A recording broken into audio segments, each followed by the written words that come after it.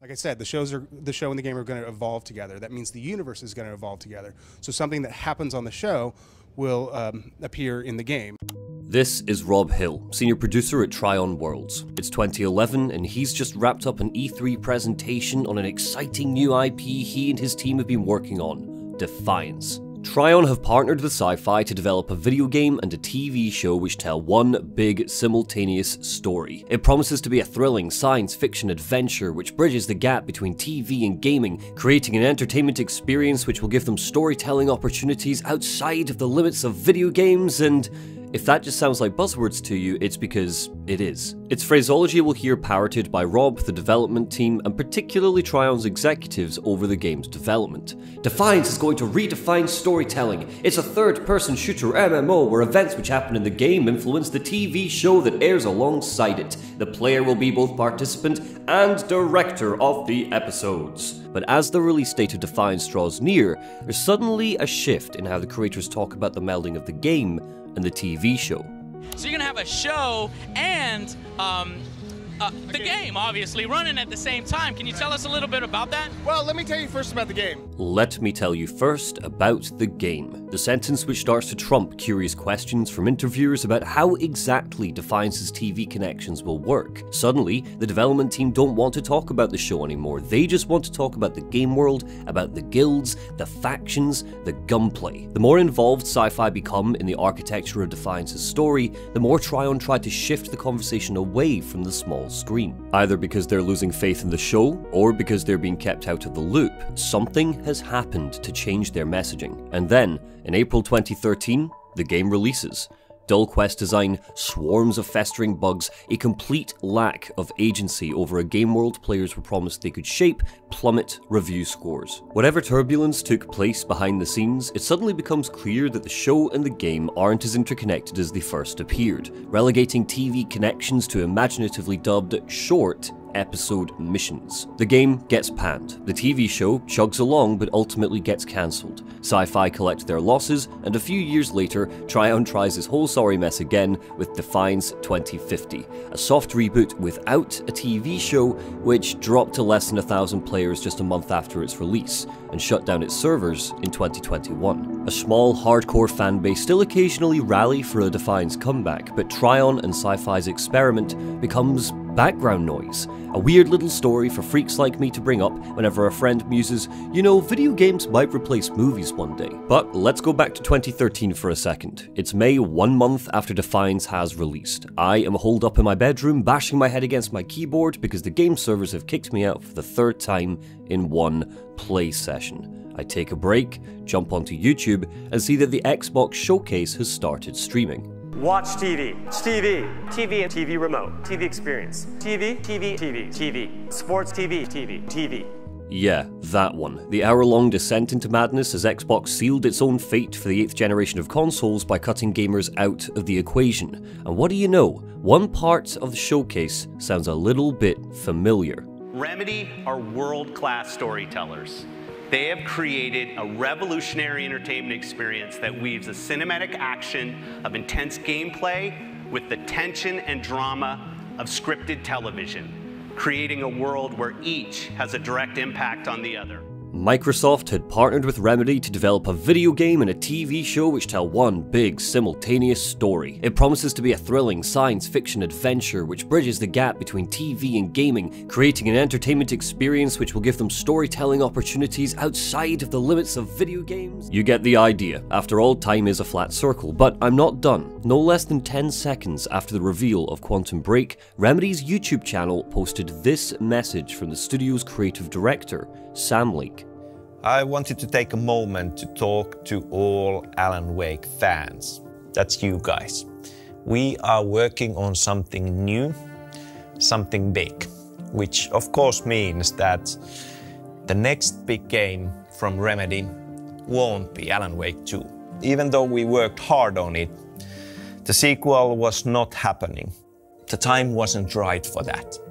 Sure, we could have gone ahead and created something less ambitious, but we felt that that wouldn't have done justice to you guys, to us. We want to be really proud of everything that we create.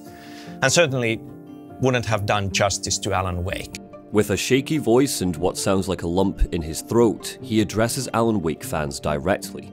Lake tells us that, for now at least, the long-awaited sequel has been shelved. Something else has taken priority. See, Remedy was still owned by Microsoft, making Xbox and PC exclusive games. It wouldn't shrug off those shackles until 2017, which means any game developed had to get approval from Microsoft executives. And the execs wanted an entertainment experience. What was shown to us at the Xbox showcase wasn't indicative of what Quantum Break would become. A little girl clutching a teddy bear speaking to a government agent, being sent away because of her supernatural powers and giving the agent a premonition of a disaster yet to come. It looked cheap, hashed together at short notice to showcase the entertainment experience which encompassed the brand of the Xbox One. Worst of all, none of it would be in the game. Quantum Break, in many ways, first and foremost, it's a game. It's a big story-driven cinematic action adventure kind of, and in many ways we are taking everything that we have learned from previous games and just raising the bar much higher. What we did get was ambitious and weird and fascinating, and very little about it works the way Remedy hoped it would. In hindsight, the combat serves as a tech demo for what Control would later refine. Despite the likability factor of Shawn Ashmore, Jack Joyce is a potato of a protagonist. Despite the game's visuals being slick and cool and the machinations of its time travel having eons of potential, the sum of its parts undercut it at almost every turn. But unlike Defiance, Quantum Break doesn't deserve to be forgotten to time. Yes, it wasn't the first game to try meld television with gaming, but the ambitious way it did that is a cut above just having a compromised vision playing every Monday while you shoot stuff. Upon revisiting it, it's hard not to think that this was an accidental but very necessary evil, to show that this idea of replacing a video game with an all-in-one entertainment experience is, quite frankly, a bad one, no matter how well it's executed. So that's what we're going to look at here. Just like a fracture, we're going to tear the game apart to see what's good, what's bad, and to ask the question, does Remedy's techno-thriller go beyond its ambitions? This is a commentary and critique of Quantum Break.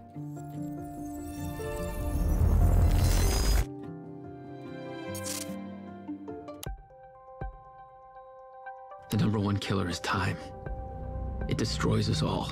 The first 6 words out of Jack Joyce's mouth are as poetic as we'd come to expect from a Remedy game. We pick up at the very end, with Jack being interviewed by Head of Monarch Security, Clarice Ogawa, recounting the events which led them both here, calmly sipping coffee in a conference room. Ogawa is looking to learn everything she possibly can about Jack's journey, about his powers, about the death of her former boss, but as soon as the tape starts recording, Jack starts waxing lyrical. Going too fast for you? No, Jack, you're going too slow. She brought you here to gather intelligence, not hear you recite poetry, you melon. Max Payne and Alan Wake, the heroes of Remedy's previous titles, both saw the world through an exaggerated lens. Max, because he's a hard-boiled crime noir detective in a story that's so meta you'd expect Deadpool to crash through a window at any second, and Alan because he's a writer, something he loves to remind people at any given chance. But Jack Joyce is a nobody with a capital N. He's the least interesting character in a story he's at the center of, and even his look, his design, is the least distinctive of any of Remedy's protagonists. In my critique of Control, I claimed that I think Jessie Faden's design worked against her role as an outsider. Her pedestrian clothes and haircut were both missed opportunities to visually present her as the explosive catalyst she ended up being when she reached the FBC. I still stand by that claim, but at least Jessie had her red hair to print her in the player's mind. Jack Joyce makes Jessie Faden look like a Picasso painting. The brown jacket, jeans and sneakers make him blend into the environment to enact a sense of realism and believability, primarily so the transition to live action isn't too jarring, but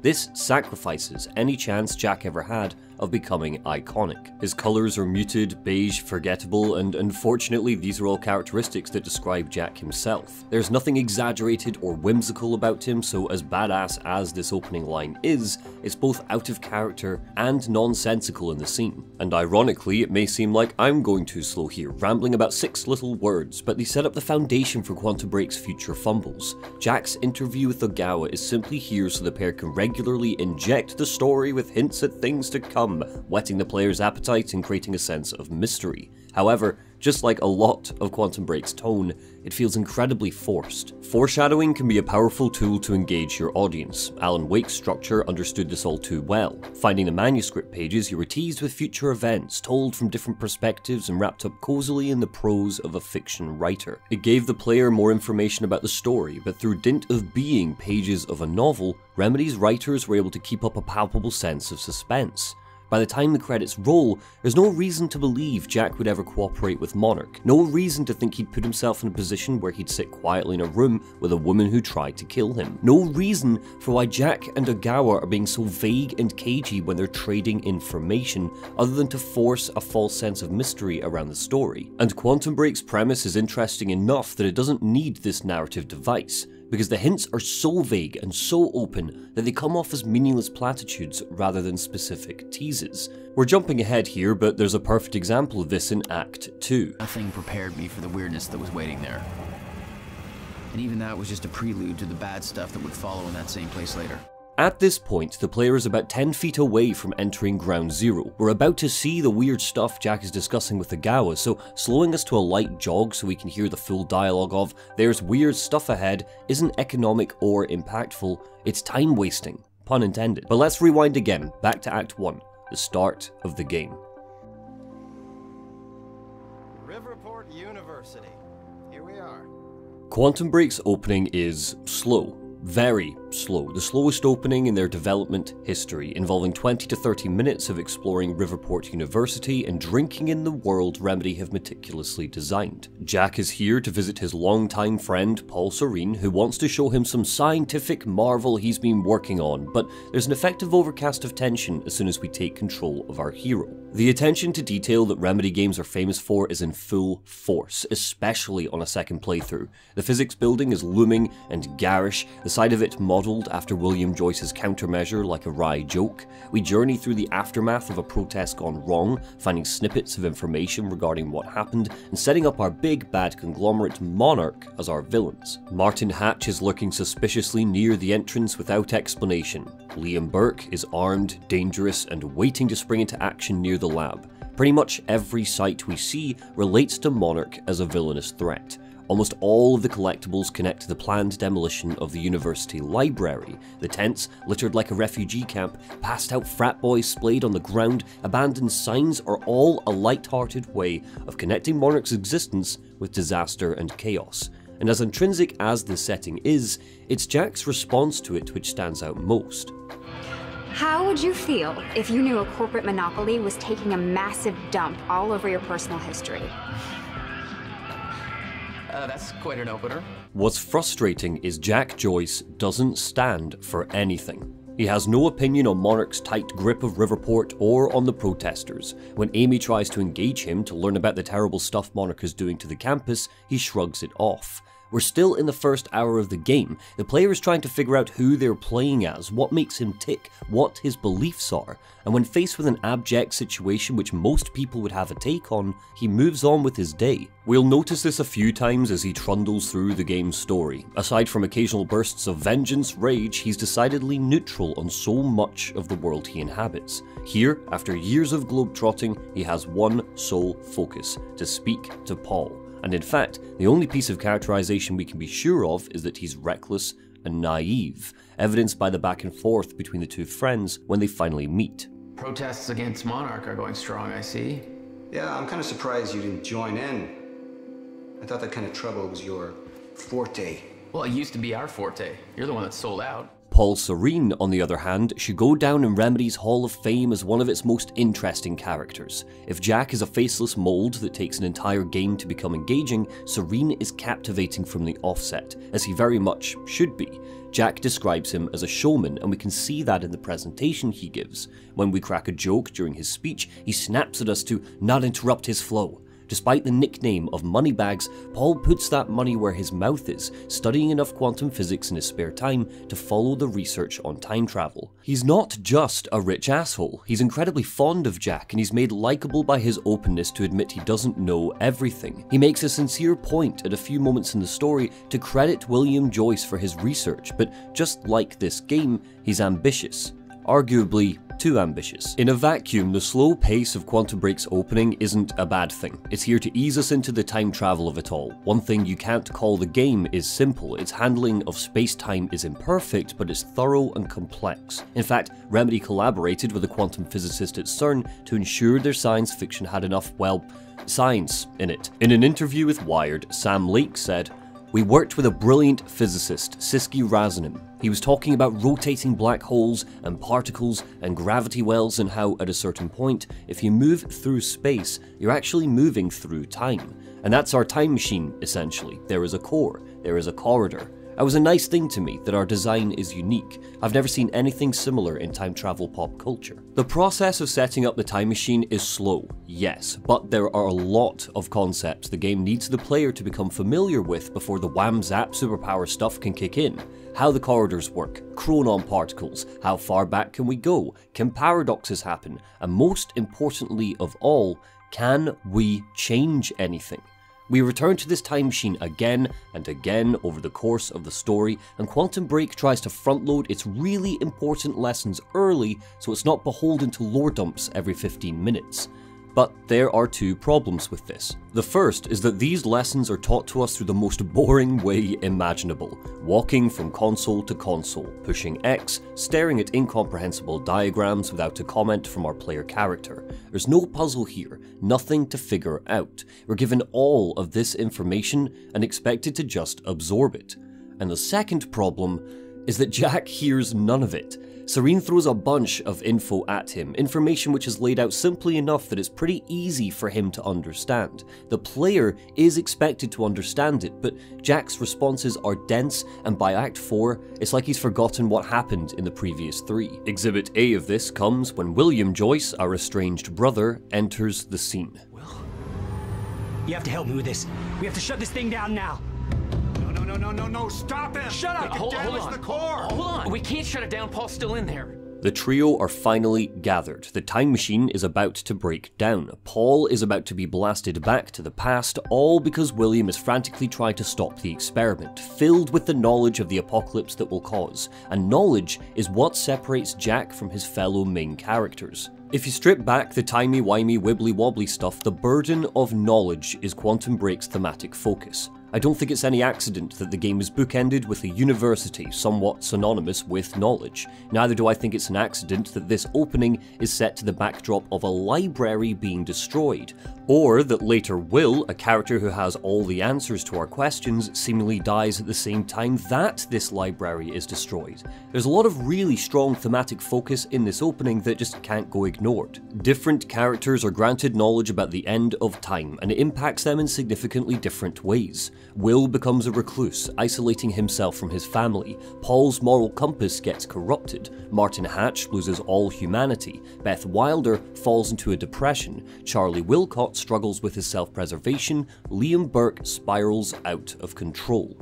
The only character unburdened by the knowledge of the end of time is Jack Joyce.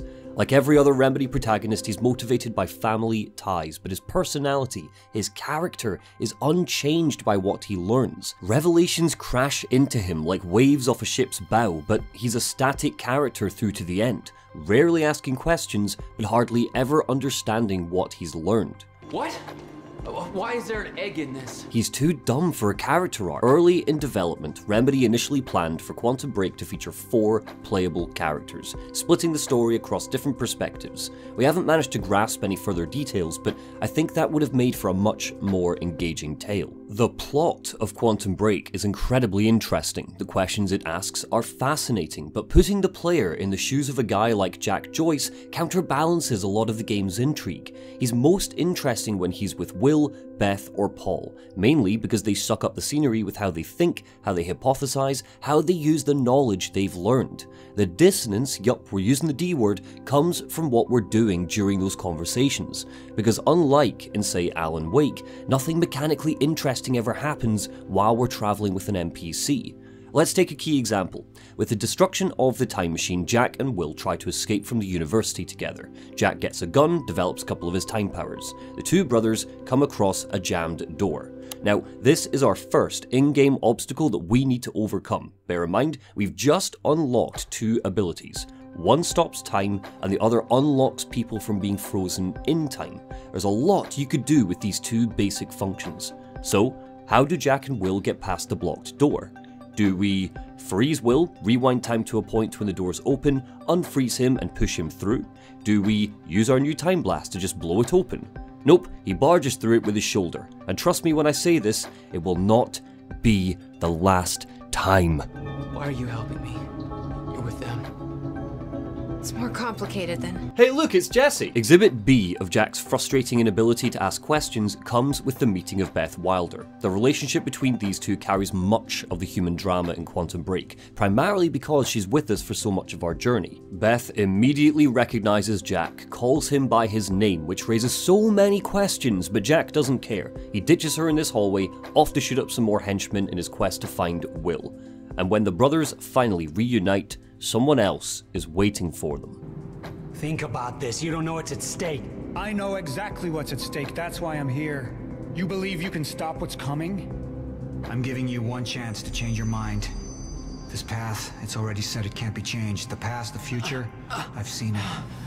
I've lived it. Paul Serene returns, 16 years older, grey in his hair, and powers similar to Jack's. And for all of my criticism so far, I love the nuance here. Despite being so convinced that he can't change what's to come, Paul is still conflicted about shooting Will, adding a little colour to that grey moral compass he's developed. Yes, he has a gun to Will's head, but there's a real sense of respect here. He knows if Will lives, he's going to be the ultimate obstacle to his plan. He's seen this, and yet he still can't bring himself to murder his old friend in cold blood. Instead, he blows him up along with the library. In the run-up to the game's release, the marketing justified the inclusion of a TV show with the banner, "The game's about the heroes, the show's about the villains." Like just concentrating on the game would limit their vision, but we learn more about Paul Serene through the Junction episodes than we ever do from the live-action stuff. To almost bridge the gap between running around as Jack and occasionally playing a video game, Remedy applied short 5-minute inserts where you get to play as Paul Serene instead. All this really involves is walking up a thinly veiled corridor while dialogue happens and then making a choice, but by themselves, they're tightly structured glimpses into Monarch and the way it works. In just a few moments, we learn a whole bunch of things. Number 1, Paul can see into the future at will. Number 2, he's ill, and whenever he uses his powers, it gets worse. Number 3, when the time machine exploded, he got sent back to 1999 and has spent the last 16 years creating Monarch, our evil capitalists. Number 4, how heavily Paul relies on his right-hand man, Martin Hatch. Number 5, the fact that Martin Hatch is ruthless, more so than Paul himself. And number 6, Monarch's mission at the university was to steal the core of the time machine. That's not 6 little details either. These are all big additions to the story, and despite the junction being so short, it's effective both through the writing and character work undertaken by Aidan Gillen playing Paul and Lance Reddick playing Martin Hatch. My point is, this tells us everything we need to know without a television show. And worse yet, when the writing transitions from in-game to live action, there is a dramatic dip in realism and humanity. That feels pretty cruel to say, I know, writing is hard, who do I think I am? So let me put my time where my mouth is. Let's take a quick intermission to talk about episode 1, Monarch Solutions. So you have these episodes, essentially episodes that are live action. Yeah. And then you have gameplay. Why bother doing that? Why not just do gameplay throughout? Well, I mean...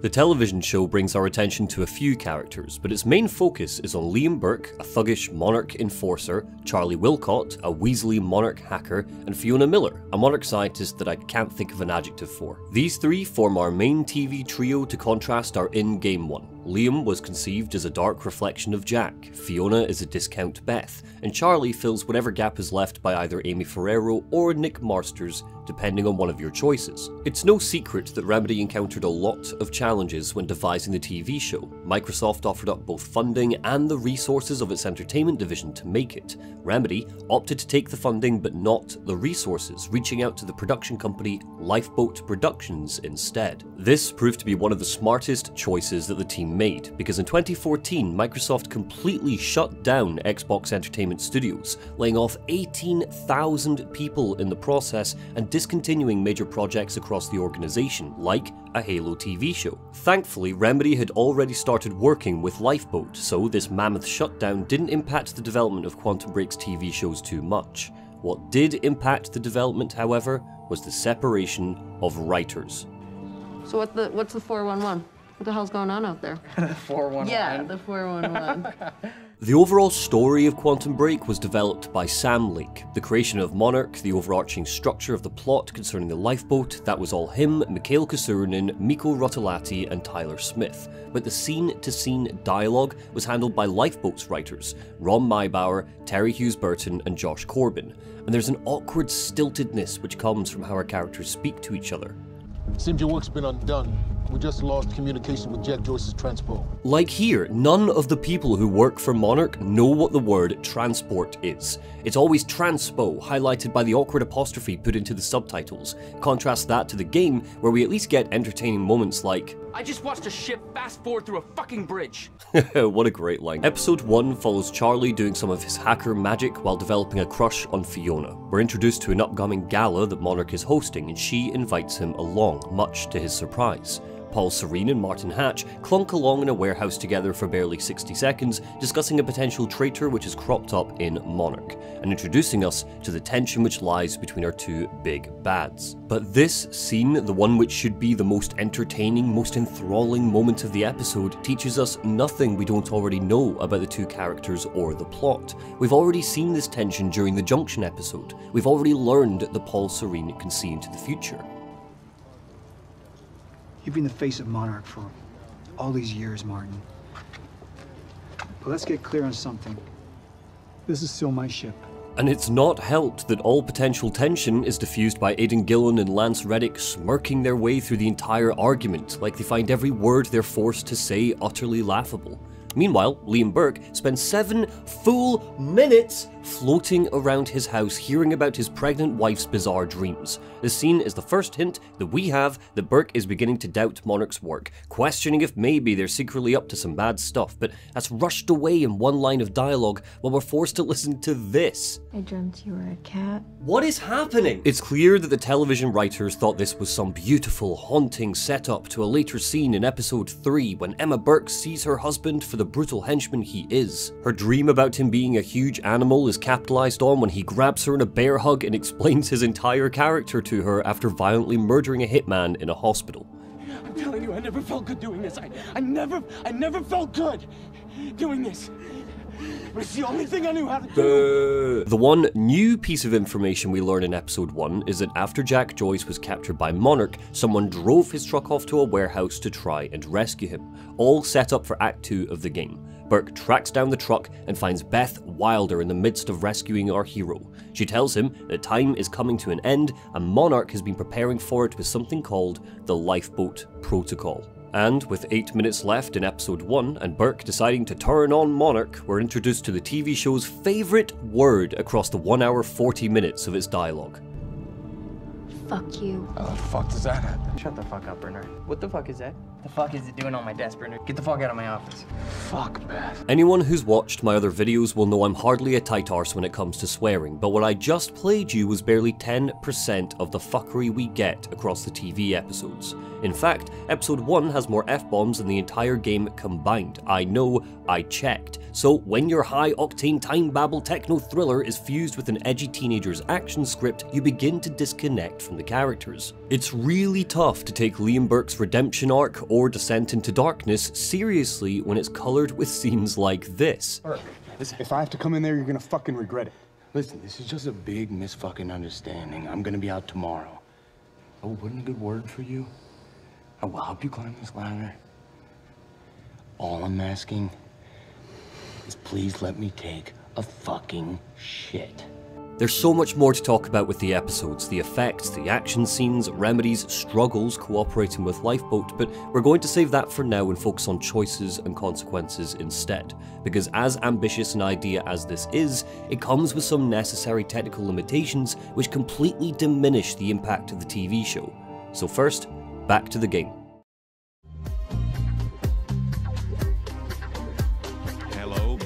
Helsinki. How you doing?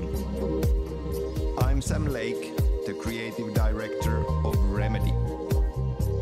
Instead of doing a boring presentation about music in Remedy games, we decided to slow jam it to you. This clip doesn't have anything to do with what I'll talk about here, I just wanted to include it because I love it so much. Sam Lake is so cool, man. Act 2 rollicks along with a collection of warehouses and baddies to fight. We get a new enemy type, unlock a new time power, and experience a visually striking set piece as Jack hunts for Paul across a dockyard covered in conveniently placed chest-high walls. But I'm not interested in all that. What I'm interested in is how the game's just evolved because of the choice Paul Serene made back in Junction 1. When faced with a captured Amy Ferrero, Paul is able to look into the future and catch a glimpse of what happens next. Choice 1 is to let them go but force Amy to record a false PR message, labeling Jack Joyce a terrorist and ensuring the city of Riverport rallies around Monarch. Choice 2 is to kill Amy and her friends. It means that there will be no witnesses to their stealing the Time Machine core, but the city of Riverport will turn against Monarch. This happens 4 times over the span of the game. Kill Amy or don't kill Amy. Give a speech or don't give a speech. Trust Sophia Amaral or Martin Hatch. Give in to paranoia or stay rational. This first choice, however, is probably the most impactful one in the game. If we keep Amy alive, Jack meets her while exploring the warehouse. The two team up, work together, and she eventually joins our team and helps fight Monarch. A radio host who was critical of Monarch back in Act 1 is suddenly replaced by someone who just loves Paul Serene and Martin Hatch and thinks time-traveling capitalists are good actually, if you think about it actually. Later, when Jack is on the run, bystanders will alert guards to his location because they think he's a criminal. Alternatively, if we kill Amy, she dies, erased from the rest of the game. She doesn't join Team Joyce, instead a new character, the incredibly funny Nick Marsters, joins the fray. The radio host keeps calling out Monarch and the bystanders, well, they still alert the guards to your location, they just do it by accident. But the details of Quantum Break's world reflect your choices too. Anti-Monarch graffiti covers walls if you turn the city against them. The email correspondence you can find is altered as well, referring to different events. Hell, the music on that radio station I mentioned switches up depending on who's hosting the show. The guards we creep by will discuss how uncomfortable they are with the death of the students. Most of these are injected so fluidly into the game world that you likely won't realize these are direct consequences to your choice, and some collectibles are even locked behind different choices. It's all optional flavor text, but it does mean that true depth and understanding of the story requires 2 playthroughs. All of this is incredibly impressive and a testament to the narrative rabbit holes Remedy can send the player down as they lead you through their story. But the world's own rules cause one weird problem when it comes to choice and consequence.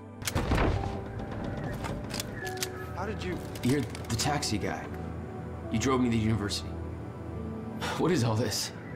They're killing everybody. In this playthrough, I sacrificed Amy, meaning I got to spend time with my new best friend, Nick. He's a conspiracy theorist who believes that Riverport is haunted by a ghost uprising or something, and bless him, if control is anything to go by, there's a solid chance he's right. But allying ourselves with him goes against everything we have learned and everything we will learn about time travel. Nothing can be changed. That is the mantra of Quantum Break. We're reminded of it again and again. Time is a flat circle. What happened will always happen, no matter what we try to do. Sometimes, the game raises questions about the validity of that mantra, about whether or not it's true, but the game provides an overwhelming amount of evidence to fix it as the ultimate rule. In Act 5, when Jack thinks that he's gone back in time to save Will, he learns that Will always survived. He changed nothing. Everything Paul Serene sees during the Junction episodes comes true. None of them deviate. When Beth goes back to 1999, she tries to change a whole heap of stuff from 9/11 to the death of Jack's parents, but they happen every single time. Monarch already exists prior to Paul traveling back in time to create the company. There's a set loop. Paul always creates monarchs. And side note, for some reason Paul made the logo of his company a monarch butterfly as a cute nod to the butterfly effect. This is the idea that one small change, like killing a butterfly, can have far-reaching consequences and change the future, which makes no sense because Paul's defining philosophy is that nothing can be changed. But anyway, according to Quantum Break, the journey might deviate slightly, but the destination will always be the same. There are set big moments which will always come to pass. But Paul's choices raise a problem with this, or rather, the first choice does. Our choice directly changes Amy Ferrero's future. If we choose to kill her, then her time is cut short. She dies. Her death is a big moment for her. This is the end of her existence. Dying during Jack's adventure isn't something which will always happen. Either she survives the events of the game, or we kill her through our choice. Paul and the player look into the future, and we don't change one small detail like whether or not to give a bloody speech, we change the entire destination of a person's existence. It would be different if Amy dies by the time the credits roll regardless, that would follow the rules, but she doesn't. She jogs off to live out her life after Monarch is taken down. For Amy Ferrero, Junction 1 changes everything about her future. Concur the others to the Ground Zero operation. Make it quick. Painless.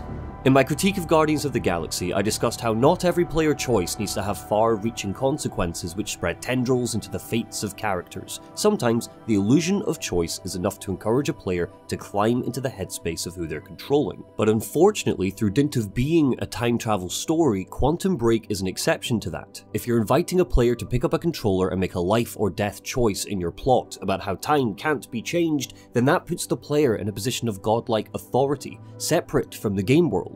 We're not experiencing these junction choices as Paul, we're experiencing them as the writer or director of the story. We clearly see what the consequences will be of what we choose, and that does detach us from the emotional stakes. At the end of this act, we have to choose if Paul gives a speech or if he interrogates Jack. Because the death of Amy or Nick has conditioned us to not be empathetic with our decision making, we start to think about the consequences in a meta sense, rather than what will be best for Jack. What do we want to see?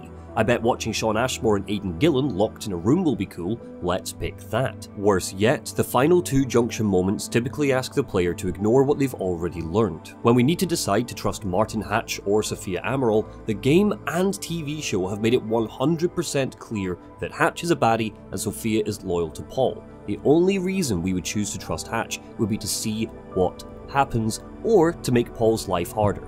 The same goes for the final choice. We choose if we want to give Paul his medicine or not, and if you're anything like me, you'll choose not to because you think it'll increase the chance of seeing one of the monstrous shifters in action. Spoiler alert, it doesn't. I don't want to harp on about immersion breaking in a time travel game, but the way choices and consequences are engineered means just like the TV show, their inclusion was kind of doomed from the outset because of the nothing changes mantra. It's always fun to pick A or B and see how the game reacts, but any chance of resonating emotionally with our characters is sacrificed as a result, and that's a damn shame. Fighting through the dockyard, Jack learns about the Monarch Gala later that night. He speaks to Paul, who reiterates that no matter what, Jack's going to hand himself over to Monarch before the day is over, and we finally get to see one of the corporation's big secrets.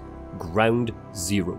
The source of their time travel tech and the prime example that nothing can be changed. And it's here that Jack sees both the future and the past, captured in one moment. Come with me. I can survive this. You're the only other one who's seen what I've seen. He sees Beth and Paul pointing guns at each other, trapped in 2010, but he also hears himself 2 days from now in 2016, begging Paul Serene not to hurt Beth. Bizarrely, both moments are happening simultaneously, and as we'll learn in Act 4, they will always happen. They cannot be changed. We wander through an infinitely looping room. Time fast forwards, rewinds, pauses, leaps ahead, jumps back, all dynamically and without a cutscene. Will, a shadow of Will from the past, desperately tinkers over cluttered desks and screens to complete his design of something. Something we'll later learn is his countermeasure to the end of time. The one thing that will be able to save the world. The visual language of time is Quantum Break's greatest achievement. Even with how critical I've been, there's something truly awe-inspiring about how the team were able to shape and shift its landscape to create such a consistent art style and feeling from when time breaks down. Even though the world will regularly freeze around the player, it doesn't feel static. There's constant movement in how the ground ripples beneath our feet, or spaces start to shatter and reform at a moment's notice. This is all purposeful. While Paul Serene and Monarch form our antagonists to shoot a machine gun at, it's time, the tangible force of time, which is truly the enemy here. When it loses control, it becomes an unhinged monster devouring everyone. It's like Jack said at the start of the game, the #1 killer is time. And when we experience the stutters, we feel that. There's an aching sense of danger in how time is visually presented to us, because it's not just that the world freezes, it's how reality flits in and out of being. Remedy turned to photographs for inspiration. After all, how else do you capture something trapped in time than through the tiny portable lenses we all carry in our pockets? The color grading changes, influenced by infrared photography. Objects which were once round suddenly have jagged, sharp edges bursting out of them like they're disintegrating. Jack and the player feel so displaced and isolated because the audio is filtered, giving us a sense of being trapped underwater. Now, if only the gameplay lived up to the visuals.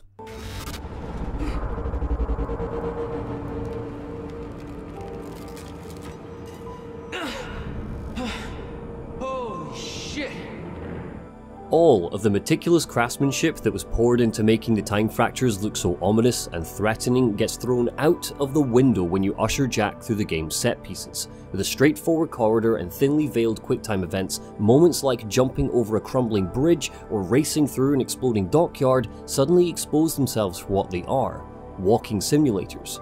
Follow the yellow brick concrete, press Y to remove an obstacle, occasionally freeze an object so you can jump on it. It doesn't matter how many times Jack shouts, "Oh shit," and something stutters into place, the lack of thinking required from the player during these set pieces is what holds them back. There is never combat while you try to navigate a perilous environment. There's never a puzzle to be cracked before time resets. Jack Joyce is caught in the middle of time folding in on itself, and the player puts as much thought into navigating the wreckage as they would pushing Nathan Drake up a cliff.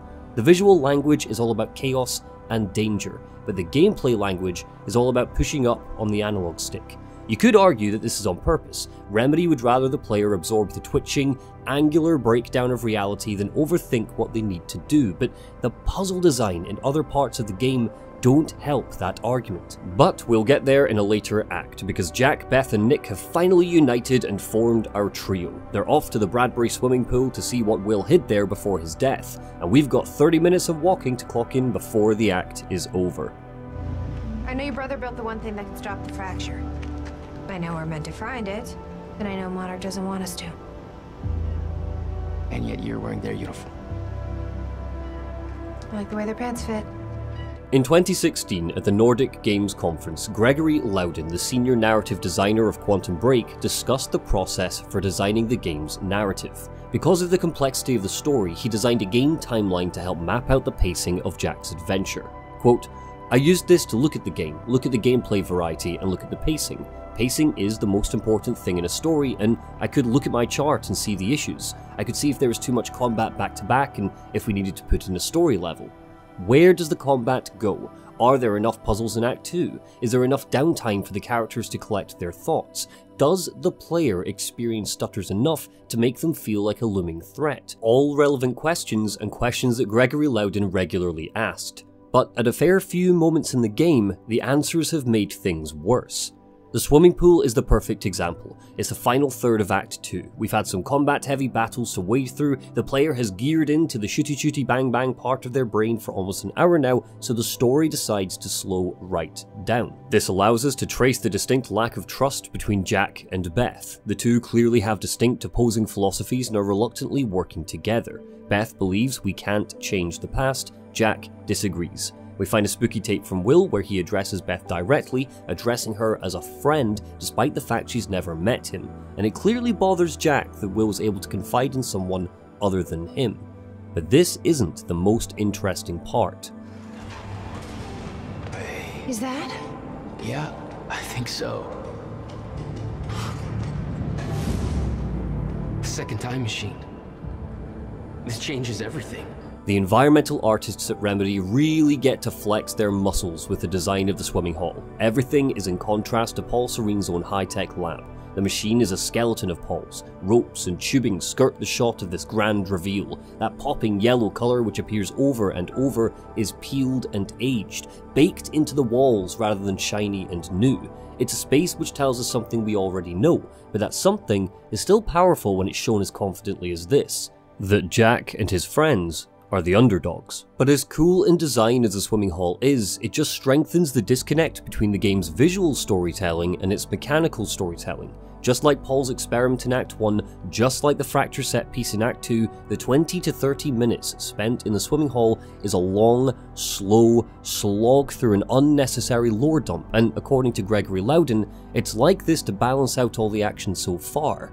But structure-wise, it's so fucking boring. It's interesting that Gregory Loudon used the term story levels in his talk, because the most effective game stories are the ones which aren't so obvious when they separate their gameplay from their character beats. I'd argue that as a design philosophy, story levels shouldn't be anywhere near a game's development. Alan Wake bookended its episodes with slow-paced walking sections to set up a slow crawl of tension before night hit and madness descended on Alan. They formed about 30 minutes of an 8-hour game total. Quantum Break doesn't seem to understand what tension is or why it's important. The initial buzz of excitement a player might feel at finding the time machine gets cut to pieces when it's followed with walking around Will's lab, shoulder barging a door, reading emails, and interacting with 4 terminals to try and get the machine working. You're not allowed to use your powers here, which clearly slices the lore bits from the game bits, and means that you can't just dash across the hall to the next terminal. You need to clumsily angle your way around the swimming pool instead.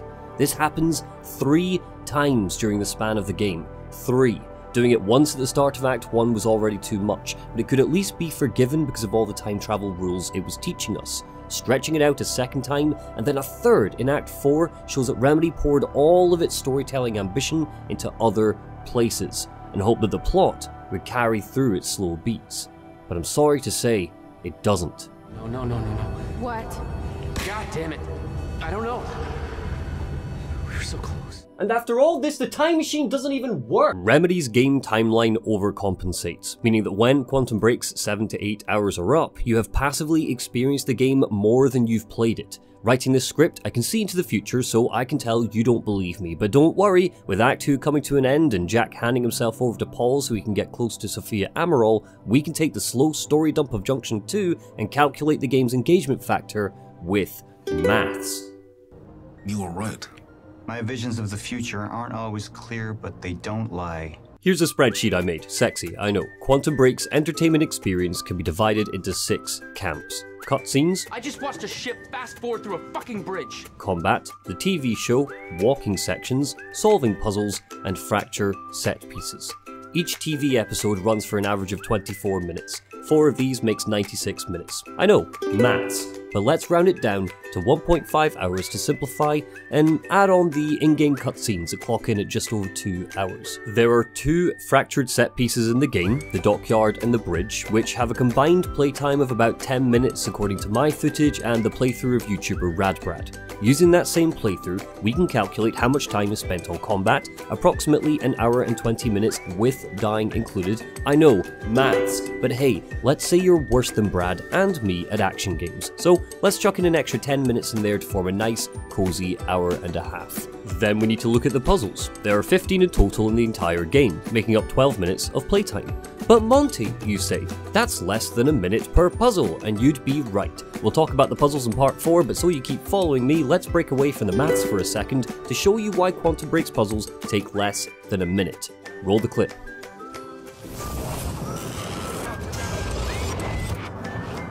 Riveting stuff. Let's total up our playtime. 1.5 hours for the TV show, 2 hours of cutscenes, 10 minutes for set pieces, 1.5 hours for combat, 12 minutes of puzzles. We're hitting 5 hours and 22 minutes, but wait, I thought this was a 7-hour game. Where does the rest of the time go? Here, it goes here. 2 hours and 7 minutes of walking around while lore is dumped on Jack. This isn't even the full extent of it. I'm not factoring in any of the reading that's expected of you while you're walking around. I'm not including the fact that an easy 5% of your playtime is spent standing in elevators, yet still the majority of your game is spent strolling around at a leisurely pace. I know this because I counted it all up and put it in a spreadsheet. I know. Maths! We don't need to get as granular as this for Quantum Break's glaring pacing issues to become obvious, but hey, it's my video, let me have my fun. Combat and puzzles are the only two camps which could fairly be considered as thought-provoking gameplay here, and when you combine them, they still make up less than a third of Quantum Break's runtime. Hell, even if you cut out the TV show altogether, there's still a gross imbalance of player involvement, despite Remedy's emphasis on player choice and consequence. So, let's check in on the TV show and discuss those choices and those consequences.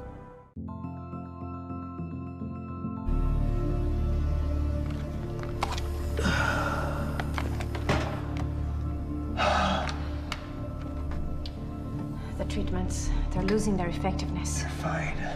Specifically showing us how weak Paul's illness makes him, and his affinity for his doctor, Sophia Amaral, adds a lot of much-needed empathy for our villain. Up until now, he seemed completely in control of every scene, from Will's death to his debate with Martin Hatch, so it's important that we see him on the back foot to add more grey to our big bad. Of course, a TV show wasn't necessary to show us this, but it's nice that it's here. Episode 2 mainly follows the Monarch Gala, introducing us to our party island before we blow it all to hell in the next act. Charlie Wilcott is on his date with Fiona, and Liam Burke is locked in a bunker nearby, arrested for turning against Monarch. If you choose for Paul to give his speech, Martin Hatch will interrogate Jack with a good old-fashioned villain monologue while our hero drools all over the cell. Yet, surprisingly, after said monologue, Hatch lets Jack go with a sly wink and a nod, fully aware that Jack is going to blow the Gala to hell. He's a regular sci-fi Iago to Paul's Othello, showing us clearly that Hatch is working against Paul, but his motives aren't clear to us yet. Originally, the live-action stuff was kept completely separate from the game. There wasn't going to be any crossover, Jack and Paul wouldn't appear whatsoever, and instead, we'd follow a secondary story disconnected from the main one.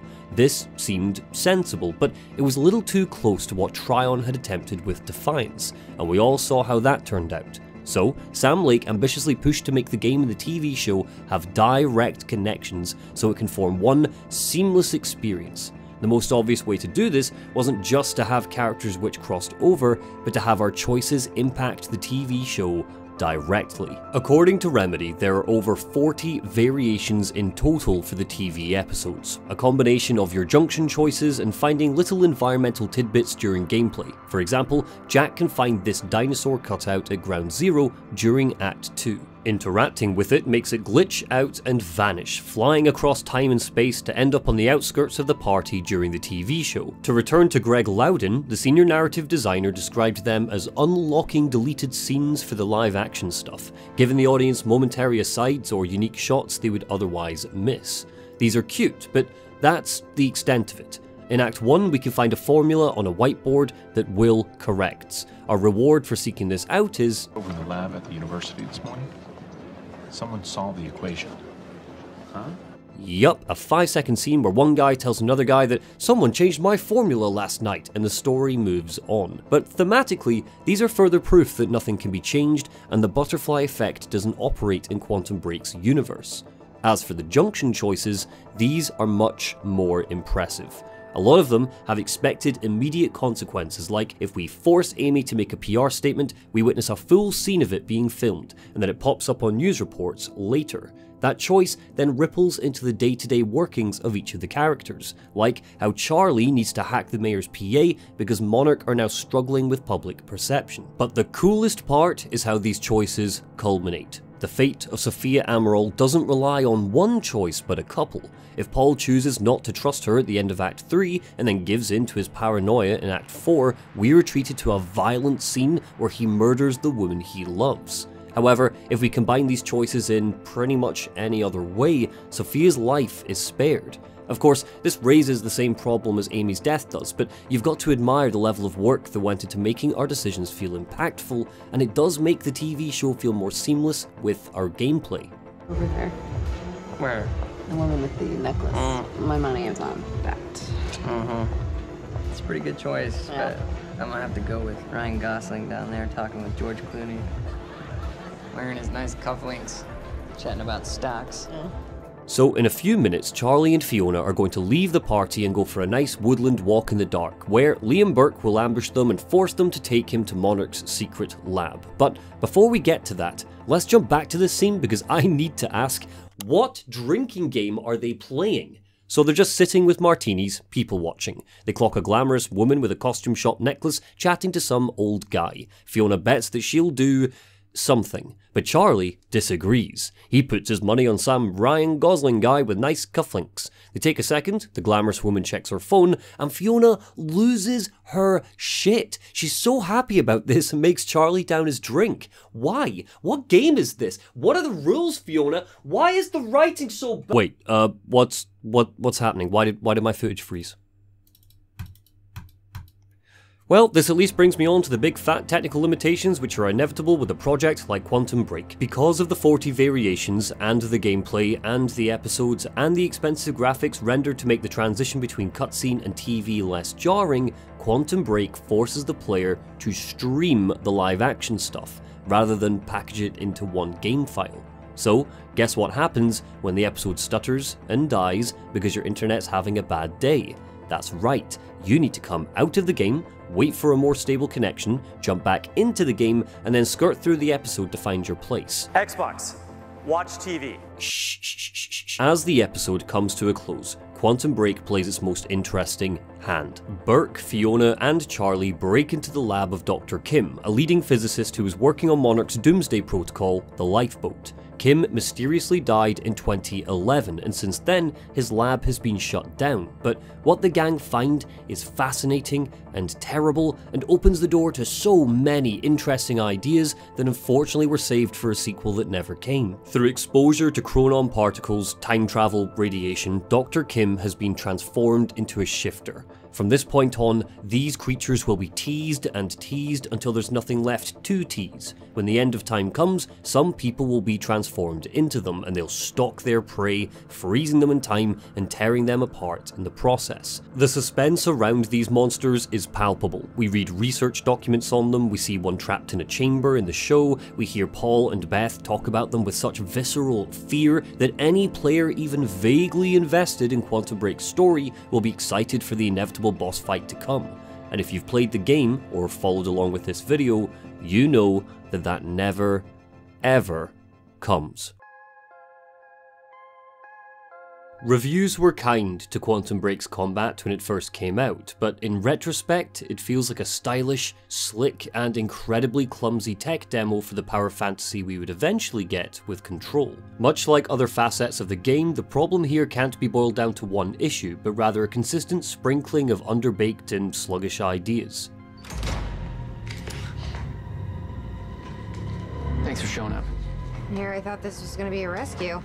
Quantum Break was delayed a full year, unfortunately nudging it out of 2015 and into 2016, pitting it as the Xbox exclusive to match PlayStation's Uncharted 4. This meant that comparisons were abound, and while both are explosive action adventures, Quantum Break's movement and battles unfortunately felt stuck in the past when compared to his competition that quarter. The shocking thing is Remedy has never stood still when it comes to its creativity. It's always been an ambitious studio. The Max Payne sequels iterated upon each other. Alan Wake formed a fresh, new experience unlike anything they'd ever created, and Quantum Break tried to fuse the two to form a brand new action game with a twist. I never thought I'd make this comparison, but Jack Joyce, despite being a time-traveling superhero, feels more like Alan Wake to Control than Max Payne or Jesse Faden. There's a bizarre delay in trying to angle him around a battlefield, meaning he comes across as sluggish and wonky when what you want to feel is fast and powerful. I'm definitely not the first to comment on this, but there's no crouch button despite arenas being littered with cover to duck behind. It's all automatic, relying on Jack to be reactive enough to hunker down when you want him to, and leap out to attack when you're ready to be aggressive. He takes a full TV episode to clamber over walls, and his jump simulates a lack of responsiveness that could be forgiven in Alan Wake just because clumsy controls don't always hamper a horror experience. But Quantum Break isn't a horror, it's a superhero origin story, and most of the time, Jack doesn't feel very super.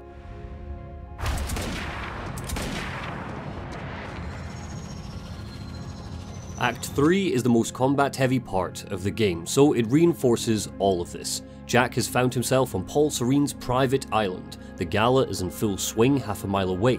He needs to fight through what can only be described as a badass Bond lair to reach Sophia Amaral, because she has a way to fix the good guy's time machine. Barely a minute into the act, we're given our final power, Time Rush. And it's awesome, but it's also the only sprint function that we have. Unless we're using our powers to dash or rush, Jack is stuck lumbering about the battlefield like a donkey on Valium, and you don't want to waste your powers just to hurry forwards a couple of feet. That would be both a waste, and you can't control the distance of the dash, so you'll always overshoot. This is fine, but what isn't is that you can't jump during Time Rush, and your dash won't carry over holes in the floor, adding to just how unagile Jack feels in our hands. And agility isn't the only problem with combat, but if I had one wish and 6 months in an oven, it's definitely where I'd focus my attention. Remedy clearly got the memo because Control solves this problem tenfold. And if you want to hear more about that, the link to my critique's below. And hey, while you're at it, fancy dropping a like and subscribing? Jack has a full handful of powers at his disposal, so it's not like Remedy are being stingy with what Superboy can do. He can freeze pockets of reality, dash, Time Rush, bring up a shield, and Time Blast to blow enemies away. But there is a lack of variety in what these powers do on the battlefield, and almost all of them are in service to the lackluster gunplay because Jack's lack of versatility ranges to melee combat as well. A sprint function isn't the only thing locked behind Time Rush, punching someone in the face is as well, careening into slow motion so we can get a nice satisfying crack to the jaw. But there are so many moments during fights when you wish you could just smack a soldier in the face with the butt of your gun, but the game doesn't let you, meaning you need to aim down your sights when they're close enough to kiss. When it comes to the shoot 'em up aspects, Monarch's goons are incredibly spongy. Some of the standard soldiers can take a full magazine of bullets to the face before they go down, and this is all to force the player to use their powers. For example, using Time Freeze and then shooting into that freeze increases the amount of damage you can give, but it doesn't change just how sporadic the gunplay is. Adding to just how cumbersome Jack feels to control, firing a gun is pure unbridled chaos. Shots will skitter off at 90-degree angles if you're not careful, and less than 50% of your shots will hit enemies unless you're breathing down their necks. It's like Jack is eternally hip firing, which is ironic because that isn't something he can do either. Regularly, you'll be down in cover, hiding from lethal sniper shots, and soldiers will flank you. Fantastic. The natural reaction here would be to stay crouching and cut those soldiers down, but because there's no hip fire and no ability to toggle when you crouch, Jack will always pop up from behind his cover to shotgun a guy in arm's reach. Worse yet, the ammo capacity of every gun is so low and Jack's reloading animation is so long that you'll spend more time retreating to refill your weapon than you will blasting behind enemies and blowing them away.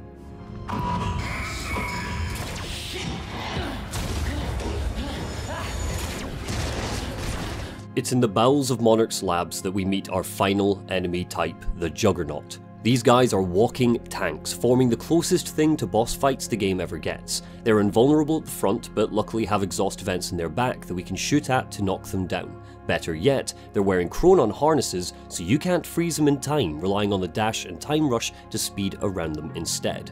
This use of enemies is something Quantum Break gets so right that I just wish they did more with it. The enemy variety is frustratingly lacking overall, with just 4 types to fight: grunts, heavies, strikers, and juggernauts, despite Monarch clearly working on new experimental tech, mech suits, and drones.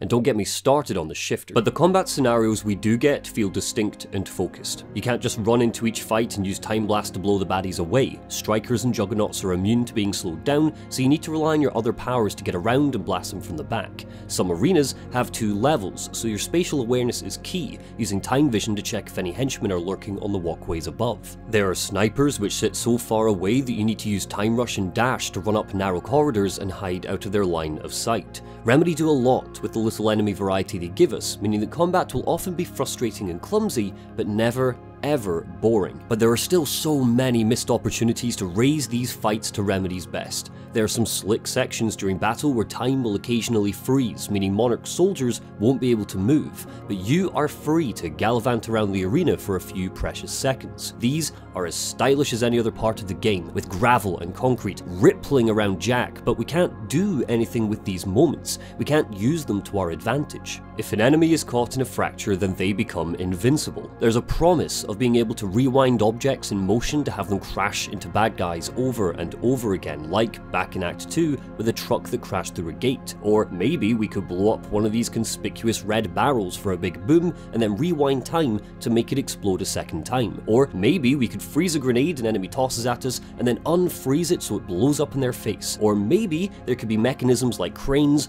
or pulleys which we can fast forward to collide with Monarch soldiers. Or maybe, the opportunities are endless, but what Jack can interact with, what he can capitalize on, is always entirely contextual. One spanner the game throws into the works to keep things interesting are the chronon dampeners, and for all of my bitching so far, this is the most annoying part. At a handful of moments, these devices will be set up in arenas and prevent Jack from using his powers. So, here's a riddle for you. What happens when you take a superpower action game combined with a terrible third-person shooter and get rid of the superpower action game?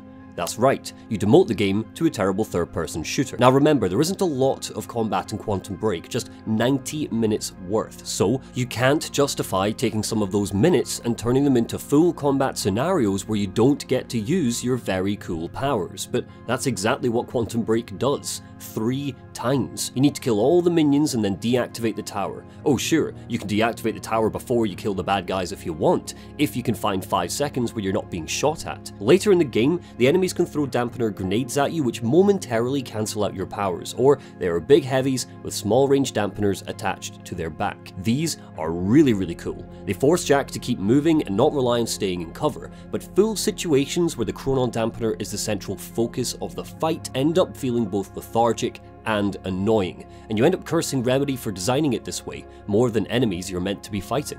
Oh, why are you like this? I know how negative this section has been so far. I really want to love Quantum Break's combat, but every time I look for something to assess, all I can find is tedium and shortcomings when Jack has a gun in his hand. There's gotta be something in here, Well, while I find something, let's pick the story back up. Jack reunites with Beth at the gala. A fracture's happened, so everyone, including Beth, is now frozen in time. But don't worry, Jack managed to get his hands on one of the chronon harnesses which stop you from being affected by time, so he unfreezes Beth and she puts it on so she can be more present during the cool time set pieces. The pair set off for Sophia Amaral's high-tech bungalow and find her frozen, moments from being gunned down by a combat drone hijacked by Martin Hatch. Let's get to it, Doctor. What? Oh no. This can't be good. It's really happening. You're Jack Joyce. You're here to kill me. No, but you're coming with us. We need your expertise. This is one of the cutscenes Remedy and Microsoft paraded at conferences to show how gorgeous Quantum Break looked on next-gen hardware. It presents Jack and Beth as a partnership now, not necessarily working together reluctantly anymore, but instead united in their mission to save the world.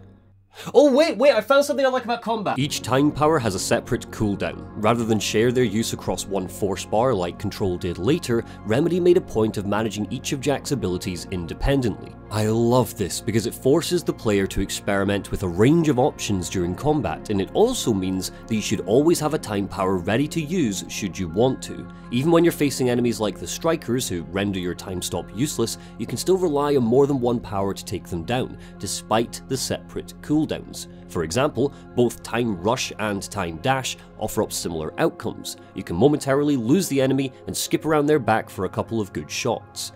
But that's the extent of it, because while we're talking about the powers, there's another issue I've got to raise: the skill tree. Unlike Control, Quantum Break thankfully doesn't rely on a garbage loot or GOOT system to force the player to spend hours in equipment menus crafting useless upgrades which give you feeble boosts to your character build. I appreciate the simplicity in having one skill tree to focus our efforts on, but simple doesn't have to mean unimaginative, and unfortunately that's all your upgrades are here.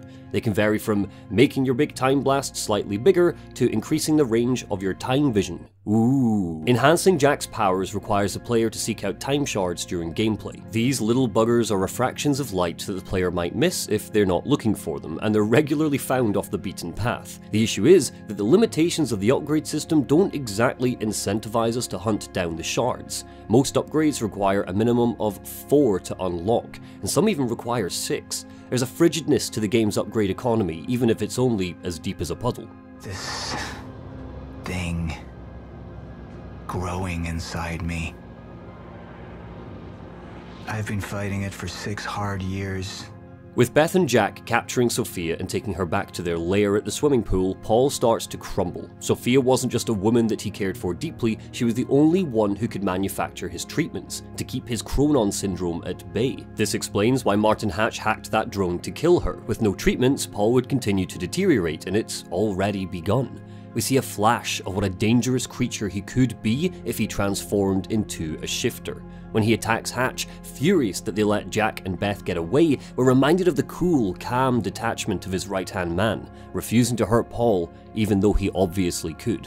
But the key reveal of this junction happens right at the beginning. We see Will's countermeasure, the one thing that could prevent the end of time, is actually with Paul. He's had it this whole time. This isn't explicitly stated until later, but if you've paid attention to the world design, to some of Will's files and diagrams, a discerning player should be able to recognize it as our big, fat MacGuffin that we have been looking for.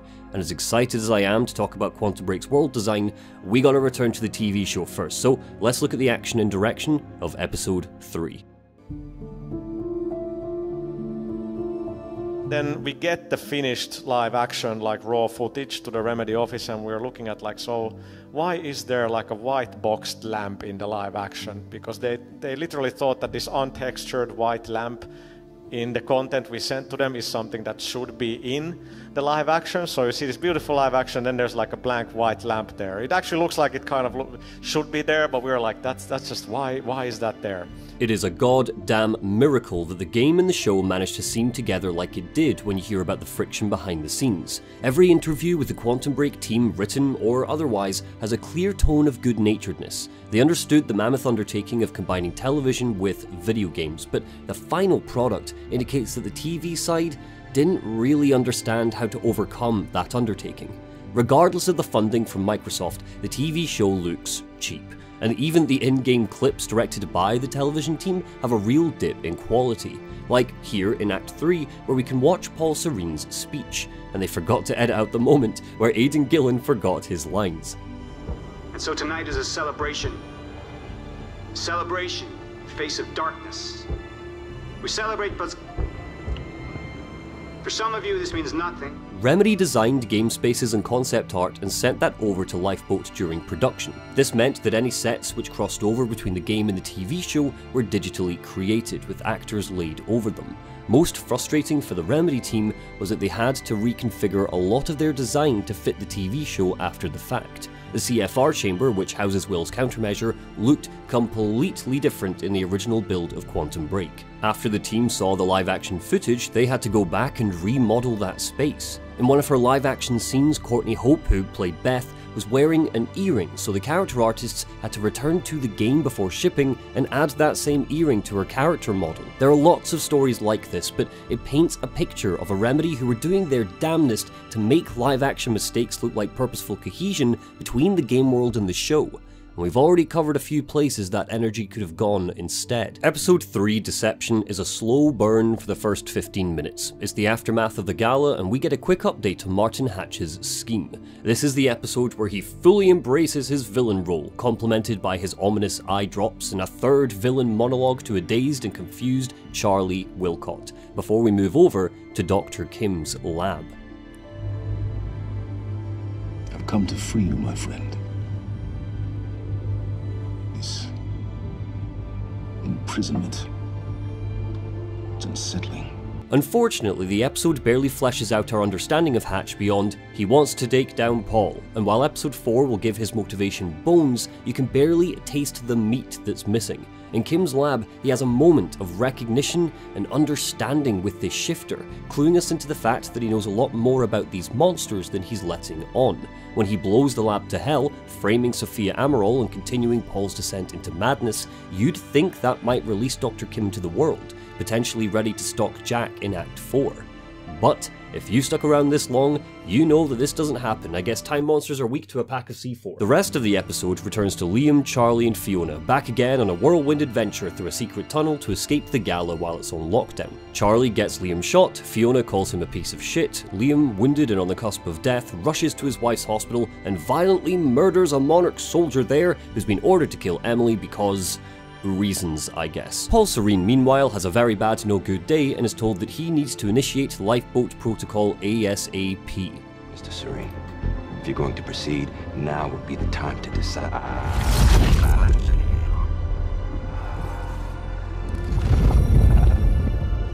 The dip in quality is most on show in scenes like this. The stutter effects simply look less impressive than the TV show, and that's mainly because of the sheen of the Northlight engine and Quantum Break's angular art style complement the fractures so much more than they ever could with live action. Remedy went for style, Lifeboat went for realism, and there's a jarring transition here. Monarch branded plastic bags, coffee cups, water bottles, walkie-talkies don't look like they were manufactured by a conglomerate, they look like yellow tape has been stuck over amateur theatre props. Christ, I'm pretty sure in this scene Paul Serene is staring at a JPEG of a seagull. The fact the whole thing is brought to us by Nissan doesn't help either. I'm curious to know how much they paid for their sponsorship because it's bloody everywhere to the point where it's not just distracting, but you could believe it's the only car company in Riverport. In Act 1, when 4 Nissan cars are chasing each other through a parking garage, the only damage we see is when one of them nicks their headlight, and this is in a scene where a soldier fires a machine gun at Liam Burke's window.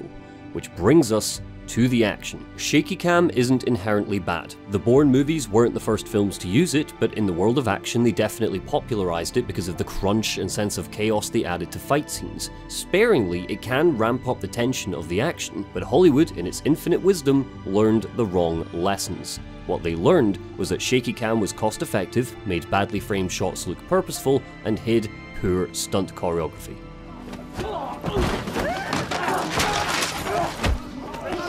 Quantum Break does not use shaky cam sparingly. Almost every single shot in the show is swaying or shaking. There's one exception to this. Any scene featuring Martin Hatch is still and motionless, conveying his stability and strength. This contrast is really effective, but the rest of the show suffers by comparison because the camera won't stop moving. Take this scene from episode 2. Fiona and Charlie are wandering through the woods having a cheeky wee flirt and chatting about work. It's barely 4 lines of dialogue and the camera is already having minor spasms while it follows them. Or what about a scene we already looked at back in episode 1?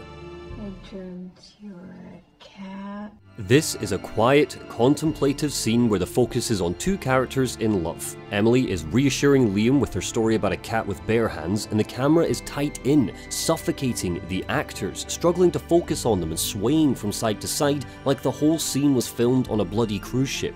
This is both distracting and nauseating when you see it, but the show's greatest sin isn't in the handheld camera or even the shaky cam, they're only a small part of the problem. On their own, a viewer wouldn't go cross-eyed, but if you chuck in some cuts, that's where the budget rears its small, wailing head. Take the hospital fight again. Cut, cut, cut, cut, cut. God, stop it! I had to get to the mainland, but I couldn't do it by car. Needed a new plan. All right, let's go. Beth, I think I'm gonna need a ride. The streets are too hot. So, after raising hell at the gala, Jack is now on the run, desperately trying to make his way back to the swimming hall to reunite with Beth. He rumbles through an abandoned building, tries to cross a bridge, and is rudely interrupted by a fractured set piece where... I just watched a ship fast forward through a fucking bridge! God, that never gets old. This breakneck speed forms less than a tenth of Act 4. The rest of our time is spent interacting with computers and reading emails, broken up by a half-hearted puzzle and a 2-minute combat sequence. It's the most contemplative part of the story, with some of the strongest character beats and plot elements in the game, but just like elsewhere, player interaction doesn't mesh with how the story wants you to feel. So let's rewind from the bridge back to the derelict building and get a bit more detailed with the world design and environmental storytelling, because there's something very interesting in here. Sam Lake would be the first person to admit that the shared Remedy universe wasn't something they were seriously planning in 2016. He's discussed how it was a fever dream, waving a spooky hand at his team from some far-off horizon, but there wasn't a strategy in place to combine separate stories into one overarching narrative until Control started to take shape. But there is the essence of this idea in Quantum Break, particularly in reference to Alan Wake, which means I get to theorize about Alan Wake again. Yeah! If you want to avoid spoilers for Alan Wake, please play it, it's amazing. Jump to the timestamp on screen now. There is a novel's worth of Alan Wake Easter eggs in Quantum Break, but the ramifications of these Easter eggs rise above surface level nods to Remedy's favourite son. In this rundown building, for example, we find a cute behind the scenes feature for Night Springs, the creepy Twilight Zone show that you could find while exploring Bright Falls. All ponies are made of butter in Night Springs. This isn't an episode of Night Springs, it doesn't tell us a story, it sneaks a glimpse into the creation of that show, a show which was created in the world of Alan Wake. The narrator has gone mysteriously missing, and the director is taking auditions for a replacement. At the time of Quantum Break's release, we all knew that Alan was desperately trying to write his way out of the dark place. Night Springs existing in Quantum Break's world tells us that Jack, Joyce and Alan Wake exist in the same reality. And this isn't the only hint we get. We can also find a signed copy of The Sudden Stop, Alan's book, during Act 2. But then, there's the other stuff you can find. Riverport University has a blackboard in one of its lecture halls where the professor has drawn up diagrams and analyses of the themes of Remedy's game. You can find a trailer for Return, a bizarre TV show which documents two FBI agents, oh, hi Sam Lake, searching for a missing Alan Wake and encountering his alter ego, Mr. Scratch, in the process. Return appears in a bunch of ways across Remedy's universe, always the title of Alan's latest failed escape attempt. If Control is to be believed, there are potentially hundreds of versions of this story out there. So, surely, this means that Jack Joyce exists in a different reality from Alan, a reality where Alan Wake the man never existed, but a fictional version of his story was released. But wait, there's more. One more piece of set dressing to find. The video game.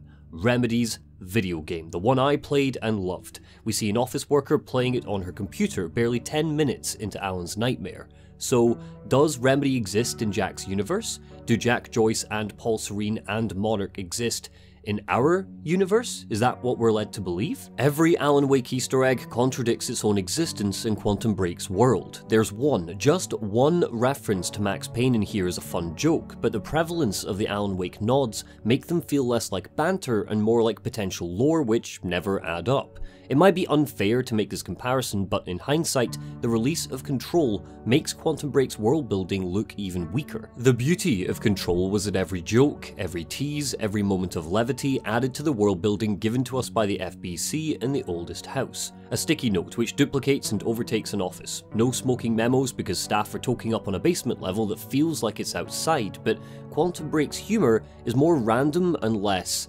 smart. God, that feels arsey to say. Quantum Break has 3 jokes, and they're all hidden in collectibles. So, he said, here we are. You're gagged and helpless. An erotic audiobook you can listen to, some guy's script for a terrible time travel movie he's writing, and Nick Marster's conspiracy theory. The only joke that doesn't feel forced is the conspiracy theory because it grows arms and legs and it relates to our central conflict of the game, Monarch Solutions and the secrets they hide. Hashtag who is the meat man? Who is he? But what this means is the game has 2 tones. The wacky, goofy tone of the optional collectibles we can find, and the grim, oh so serious doomsday tone of the main plot. I just watched a ship fast forward through a fucking bridge. Returning to the swimming hall, Sophia Amaral reluctantly agrees to help Jack and Beth get their time machine working. This is the 3rd and thankfully final time where we're forced to wander around and turn some monitors on. Beth tries to explain to Jack that time cannot be changed. Causal loops are in effect here. They cannot use the time machine to go back and save William, so instead she wants to jump back even further to 2010, steal Will's countermeasure and bring it back to the present. Jack goes cross-eyed and says no, but the decision is stolen from both of them when Sophia Amaral sabotages the time machine and sends Beth all the way forwards instead, to the end of time. This is awesome. It adds further complexity to the history Remedy have designed for this world. After hearing about the end of time so much, we're finally going to learn more details about what it actually is, what it looks like, what it feels like to exist in that state. It's Quantum Break's most carefully shrouded mystery, and setting up the reveal with a slow, pregnant build-up while we turn the time machine on suddenly feels like it might be worth it. You're the reason he built the countermeasure. And you've been here ever since. 11 years. Why? Why didn't you come back? We should get ready. No, we don't get to see the end of time. Ever. Potentially, it was being saved for the sequel that never came, but the end of time and the shifters are the ultimate blue balls that Quantum Break could have played, and that's exactly what the game does. We don't know how long Beth was in the end of time. She barely knows herself. She spent potentially years lost in an apocalyptic wasteland with only a young Paul Serene, the Paul from the start of the game, for company. The two played an intricate game of cat and mouse, battling and hiding from shifters while trying to hunt each other down, until at last they managed to find the time machine to shoot back to 1999. From there, the rest is history. Paul started up Monarch and, terrified of what he saw and armed with his new foresight, started to develop the lifeboat protocol. Beth, unable to get the time machine working again, endured 11 years of hell waiting for Jack to come and get her. We learn about all of this through 2 diary entries, not short ones either, and they expertly capture Beth's voice, the self-doubt, and the enduring will. Quote, "I watched the birth of a monster. I can't escape the feeling that my actions helped shape what he became. Maybe I could have guided him, maybe if I hadn't tried to hunt him down. That can't be my part in all of this.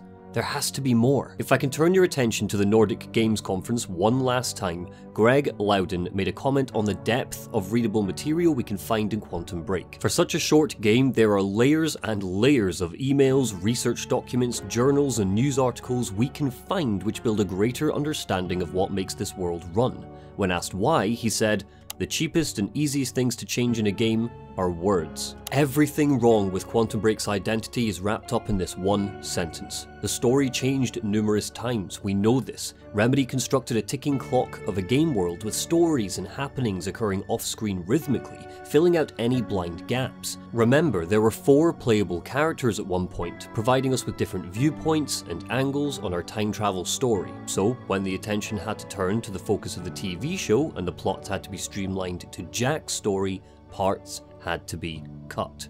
And those parts, it seems, were transformed into diary entries. Every line crumpled up and stuffed into Beth's diary can be unwoven and reformed into a whole new game, or even a whole new TV show. Her experience at the end of time isn't shown, it's told to us, forcing the player to use their imagination in a deeply unsatisfying way. Her experience of meeting Will, convincing him she's from the future, helping him create the countermeasure, builds this strong emotional bond between 2 of our main characters that we never get to see. The moment where she chooses to visit her younger self and pass on a journal full of future events, all in an effort to make a sad, scared child believe that she is some chosen one who will one day save the world, is just referenced in a cutscene and through some graffiti. It's hidden from the player. It was sacrificed for a mediocre TV show about Charlie Wilcock getting drunk at a party, and as deeply crafted as the optional collectibles are, they're mainly in the form of emails between Monarch staff. As we've discussed, this was the most cost-effective way to form smooth connections between the TV show and the game. Characters monologuing to each other about whatever just happened in the world of live action, leaving their laptops unlocked and their email passwords on show. A suspension of disbelief is always needed when it comes to this stuff. Nobody writes about the history of a world as transparently as a video game character, but there's one email, one in particular that I need to highlight from Act 3. Here's an email from Martin Hatch. It's sitting in a random cubicle on the 2nd floor of a Monarch lab. There are employees wandering about with TPS reports and playing the Alan Wake video game, so clearly this floor doesn't need high-level clearance to access. It houses the grunts of the organization. I have aided in Jack Joyce's escape. Why has evil genius Martin Hatch written out a full evil email detailing his evil plan and then sent it to Samantha in accounting? Why? And why has Samantha opened it on her traceable work laptop, read it, and then left the room while it's still on screen? It's just sitting here. Let's talk about the good stuff. Whatever happened to you, change it. Don't. We can fix this. Don't. We can undo this. You still don't get it. It can't be changed. No matter what we do, the pieces fall in all of the exact same places. I've tried. Over and over.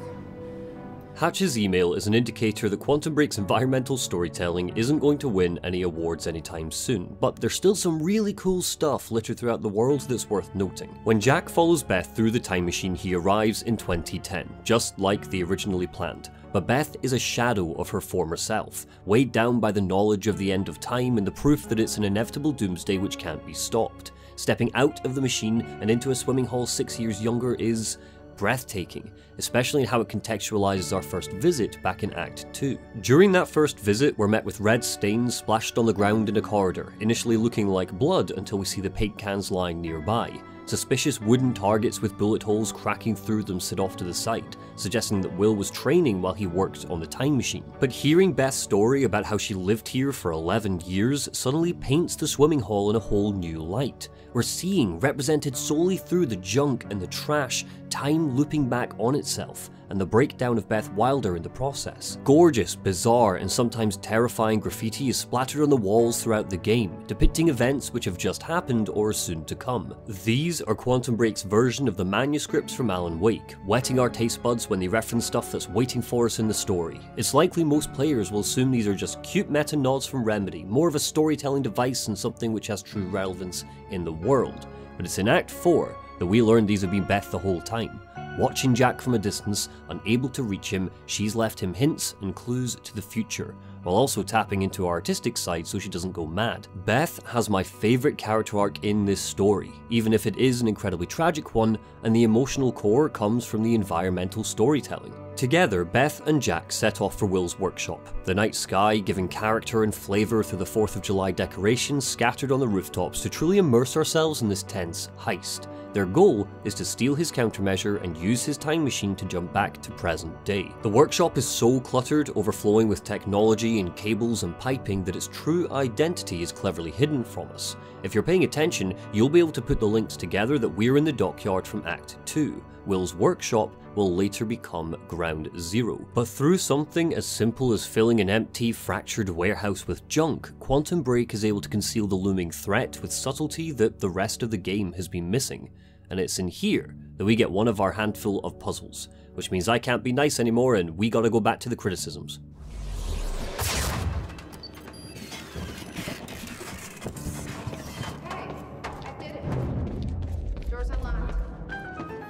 I think a lot of the game's pacing issues could be resolved with a full reworking of its puzzles. There are just two types, holding Y to rewind time or shooting time stop. This means there's little satisfaction to be gained from overcoming these challenges because the answer is always the same.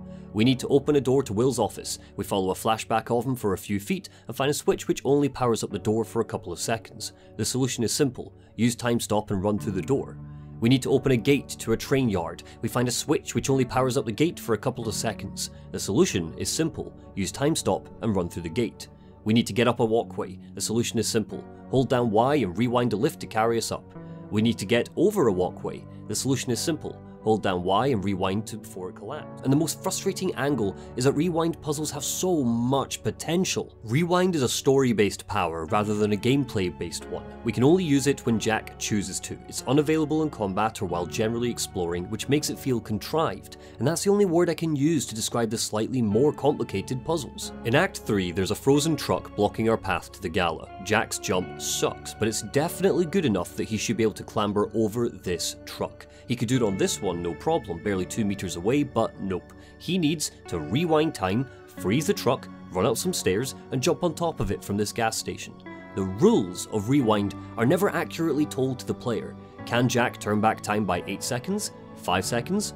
2 seconds? What's his limit? What's stopping him from rewinding the truck just a little more so he can squeeze by it to get to the party? In the effort to form an entertainment experience, it's as if Remedy are desperate that the player never stops moving, never stops jogging along to the next exposition dump, so they don't want to stump the player or make us think for ourselves. I understand the mentality behind this, but it severely limits the gameplay variety that Quantum Break is capable of. And I've saved the best until last. Time vision. Okay, what is all this?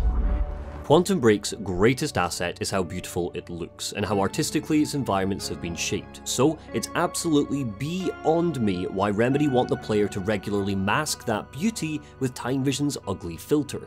You're encouraged to use it during combat to see enemies, it's required in some cases to find the time shard so we can upgrade our powers, and if you're a lore hunter like me, it's the best way to find all of the interactive objects. But look at this. The sheen and shades are cut out of the world, reduced to a globular black and white, strangely blurred screen whenever you need to use it. Aside from the ripples that wave out from under Jack, there's nothing visually appealing about using this power. In fact, it looks like we've just turned the accessibility options on instead. With a wealth of time abilities at our fingertips, Remedy plucked Detective Mode out of Arkham and threw it in here. And by 2016, Detective Mode was already oversaturated. Come with me. We can survive this together. You know it can't be stopped. The conclusion to Beth Wilder's story is incredibly sad. This entire scene is some of the strongest writing in the whole game, and in just a couple of lines, it almost justifies the inclusion of Jack being interviewed by Ogawa. The events of the game come full circle. Jack comes to the same realization as the player, that he, Beth, and Paul were directly responsible for Ground Zero when they clashed in Will's warehouse. With Jack being blasted to the present, he can only watch, helpless, unable to change Beth's fate as Paul shoots her, capped off with the grim imagery of Paul shooting through a vision of Jack's past self to end Beth's life. And this transforms Jack. He's angry and bitter at Paul, the scene solidifying the monster that his old friend has become. Despite just spending a couple of days with Beth, their relationship has grown dynamically and organically, and witnessing the pain she went through just to set him on this path makes him cynical and callous. He sets off to take the countermeasure back from Paul, and we get this beautiful couple of lines to cap off Act 4. You claim Beth Wilder's death had no impact on your behavior, but... Like I said, I barely knew her. So, what you did next? It wasn't personal? No. Good stuff. Flashing into our final junction, we see Paul sealing the countermeasure away in its chamber. His hand has been forced, needing to activate the lifeboat protocol earlier than he hoped. Without his treatments, the Chronon syndrome has gotten worse, limping through to his office to make our final choice in the game. Keep control or surrender to his paranoia. If the first junction gave us our most impactful choice, the final junction gives us our most important one. Time still cannot be changed, so no matter what, the final moments of the game remain the same, but we get some variations in the hour leading up to those moments. Our choice defines Paul Serene the man, allowing the player to define his attitude, his outlook, his behavior in the game's last hour. Will he stay rational in the end, or will he embrace his dark side? Let's see what the finale of the TV show has in store for us. I knew you wouldn't listen to me. It was a simple fail-safe. Once the chrono... I know what it was. It can't be undone. That was always the point, wasn't it? It wasn't for you to decide when. There's a lot of depth to Paul in the control choice. It's much more interesting to see our villain continue to be empathetic and conflicted, especially with the anger an invested player will have for him after the death of Beth Wilder. Despite not trusting Sophia Amaral, he sends her to the mysterious lifeboat, resigning himself to the fact that his Chronon sickness means he won't be able to join her. Later, when he gives a mournful speech to his friends and colleagues, we see him be somewhat noble, wishing them luck in surviving the end of time and then leaving them to get on with the job. If we're paying attention, we can infer that he does this because he knows that as soon as his sickness transforms him into a shifter, he could endanger them all. If we choose surrender, Paul embraces his rage and fury. If combined with other choices, he murders Sophia and goes on a rampage. He believes the rest of the company is secretly working to bring him down, resulting in an unhinged rant to those inside the lifeboat and then ordering their death. Episode 4 is the most Paul-centric content we get in live action, and it's all the stronger for it. But unfortunately, the show does dip away from him so we can pick up with Charlie, Fiona, and Liam, so let's talk about them again, I guess. Jack, Joyce. He can use the CFR to fix the fracture. We need to get it to him. CFR is what's powering this place right now, Fiona. With time breaking down, Charlie uses his hacking skills to secure a place for him and Fiona on the lifeboat, meaning through the TV show, not the game, we finally get to see what all the fuss is about, what Paul's plan has been from day one. And unfortunately, it's here that all of the previous problems with the live action stuff are solidified, right up until the credits roll. The dialogue is stilted and mumbly, the camera doesn't know what to look at, and the cheapness of the show is particularly etched in the design of the lifeboat itself. Monarch Solutions, this billion-dollar company created with the sole purpose of preparing for the end of time, offers up their solution, a couple of bunk beds in a tunnel somewhere. Up until now, the lifeboat has been described as this bastion of hope, bringing about ideas of some great, impressive spaceship ready to protect the last remnants of civilization, and all the TV show can give us is a corridor with plastic sheets hung up. You could argue this is purposeful, maybe it's supposed to be a disappointment, but tell that to the actors standing in awe of some bedsheets. Imagine a world where Quantum Break didn't have a TV show, and instead Jack Joyce's time warp took him on a scenic tour of locations like the lifeboat. Imagine Remedy got to design a full, stylish complex for us to fight through, seeing the preparations Monarch had made for ourselves. Instead, it's a room with paper cups on a desk. Fiona sends Charlie out of the lifeboat. I didn't realise he was allowed to leave, but okay, and he scurries off to the chamber which holds the countermeasure, preparing to help Jack Joyce. Meanwhile, Liam Burke arrives at Monarch, planning to break into the lifeboat before time runs out. What happens next is solely dependent on the choice the player made, and the impressive amount of variations that Lifeboat Productions filmed gets to be shown off here. You're one of Monarch's elite. The one they tell me is a traitor. I'm not a traitor. I know what you want. You're protecting what's yours. I want to protect what's mine. In the control choice, Liam and Emily run into Paul, desperately trying to find ways to keep Jack from stealing the countermeasure. Liam has evolved over the past 3 episodes to see through Monarch's lies, to let himself be more doubtful about the power structure he's a part of. He's as anti-Monarch as you could get by this point, especially because the company nearly killed his wife.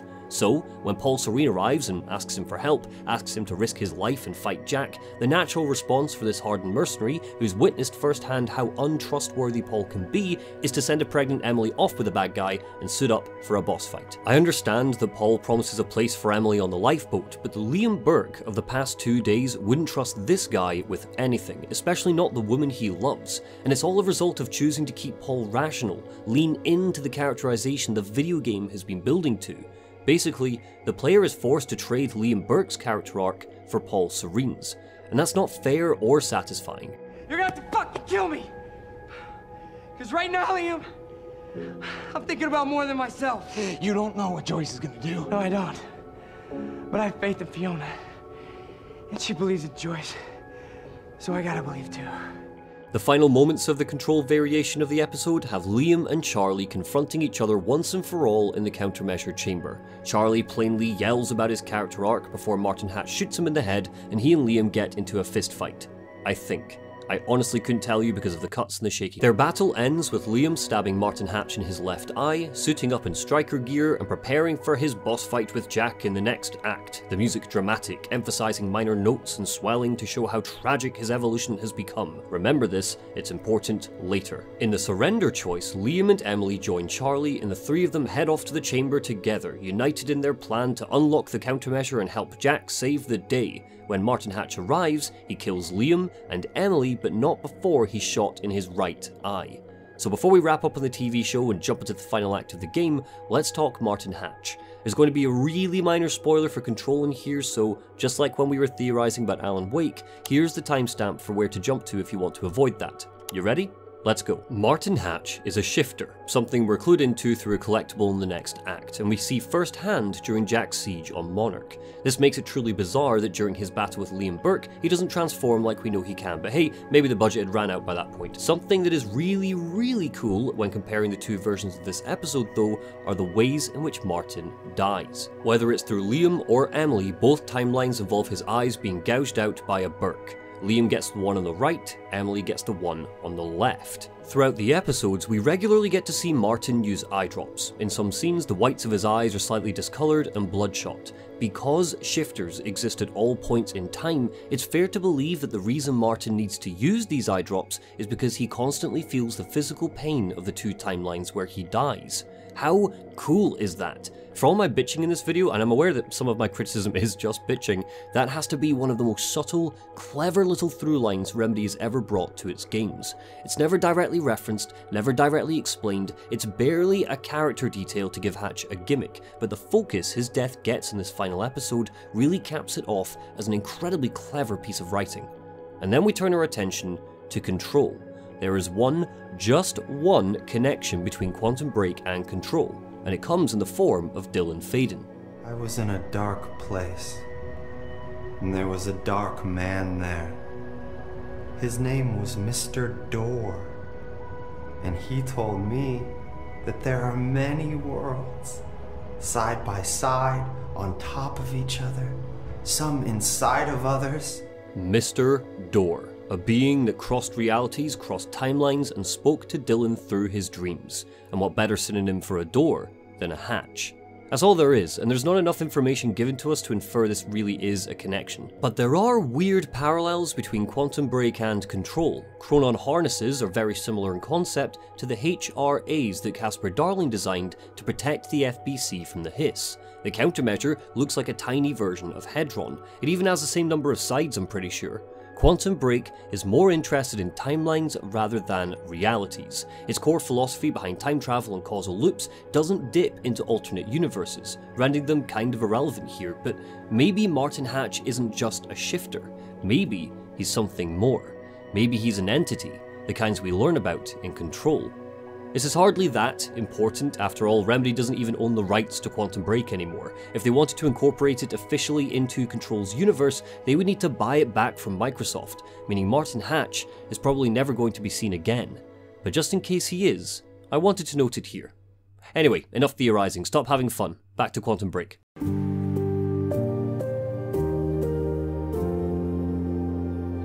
end of time was closing in.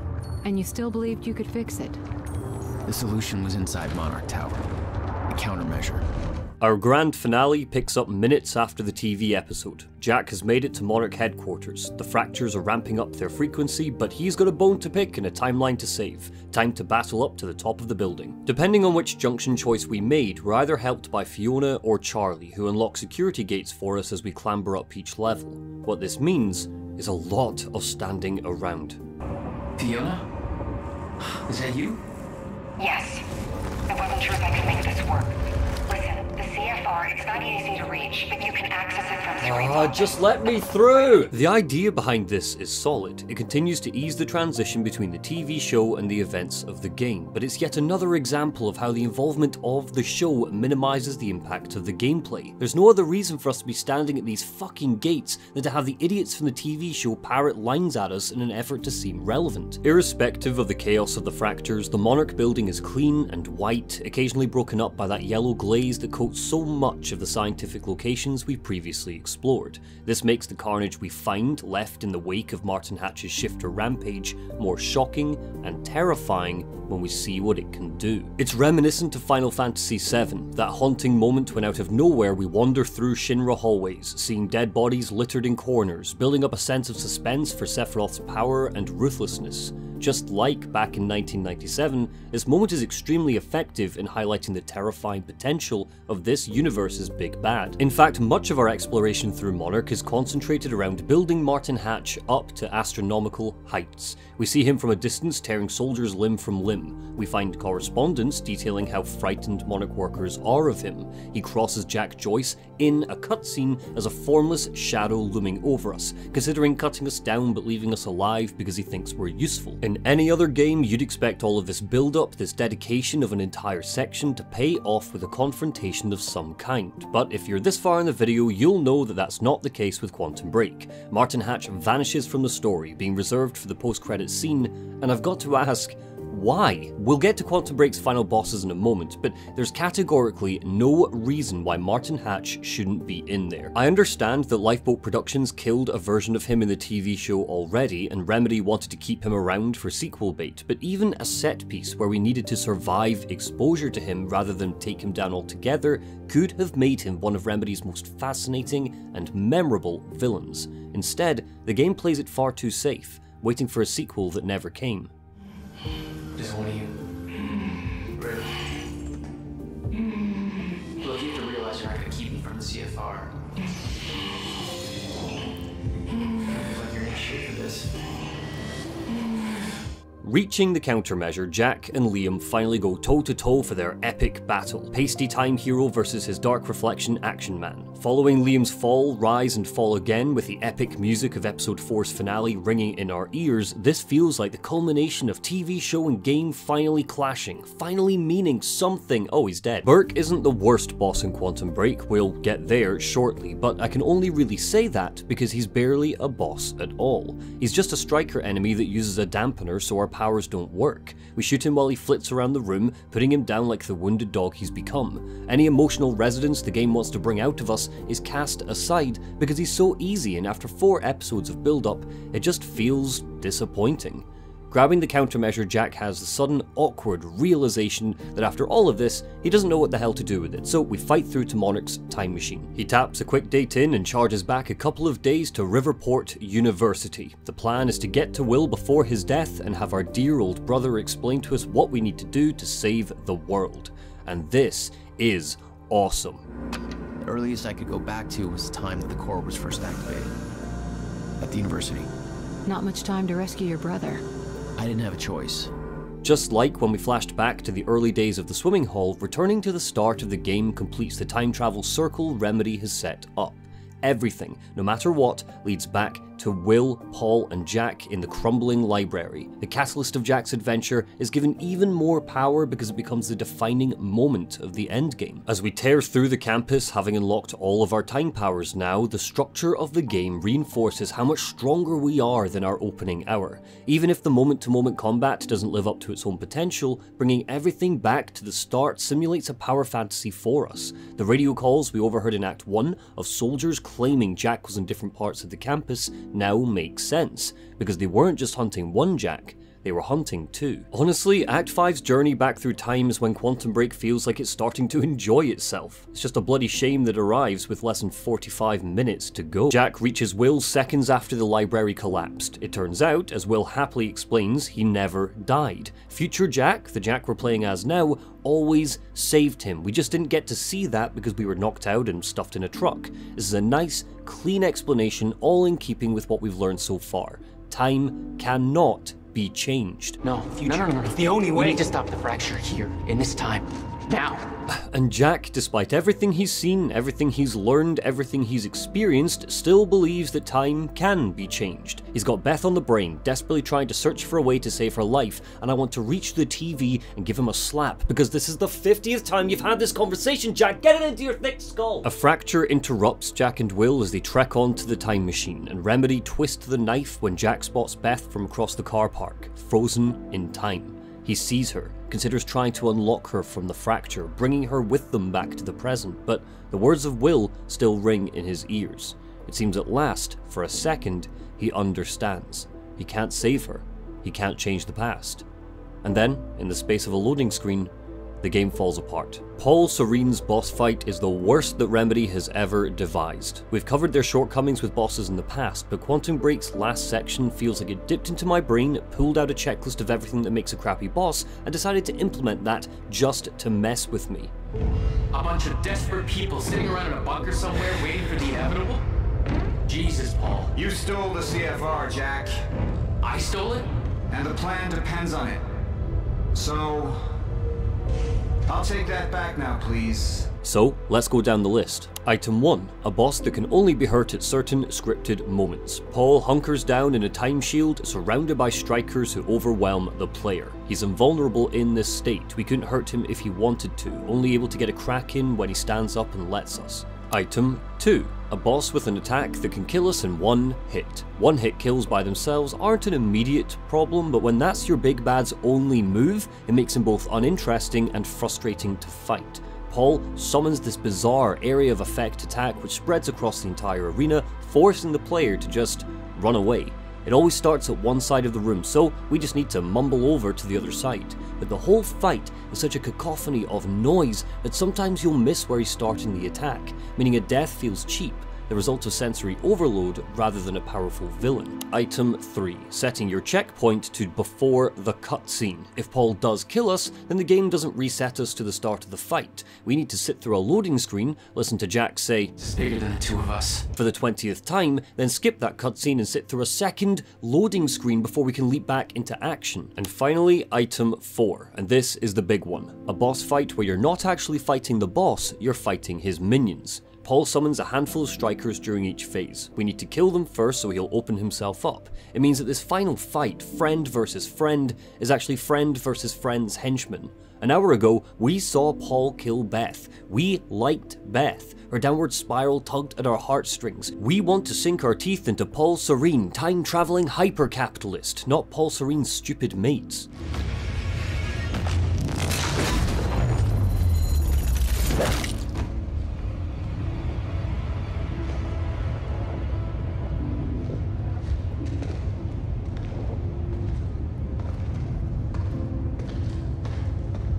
And so, with a caved-in head and no last words, Paul Serene dies, splayed on the tiles of the swimming hall. Jack barely sniffs at the death of his old friend, no pain in his next words as he and Will carry on to the time machine, slotting their MacGuffin into place and, in their own words, saving the universe. Jack pours all of his power into the countermeasure and supercharges it, blasting a stabilizing field throughout time and fixing the fractures. He and Will have stopped the end of time from happening, right? Which raises the question, in the end, did Jack Joyce in fact change things? He averted an apocalypse that both Beth and Paul saw with their own eyes. That shouldn't be possible. If nothing can be changed, how did Jack prevent a preordained doomsday? Well, simple. He didn't. There are plenty of clues we can find to tell us this. The end of time that Beth witnessed that Paul and Monarch were preparing for didn't happen in 2016. It will happen in 2021. Beth notes this date down in her journal. Paul has it up in his office, but through the manipulations of Martin Hatch and the increased frequency of the fractures, he started to doubt himself, believing that the end of time was happening much sooner than he believed. Jack didn't change anything. In 5 years, the end of time will hit, just as it always had. Was he right?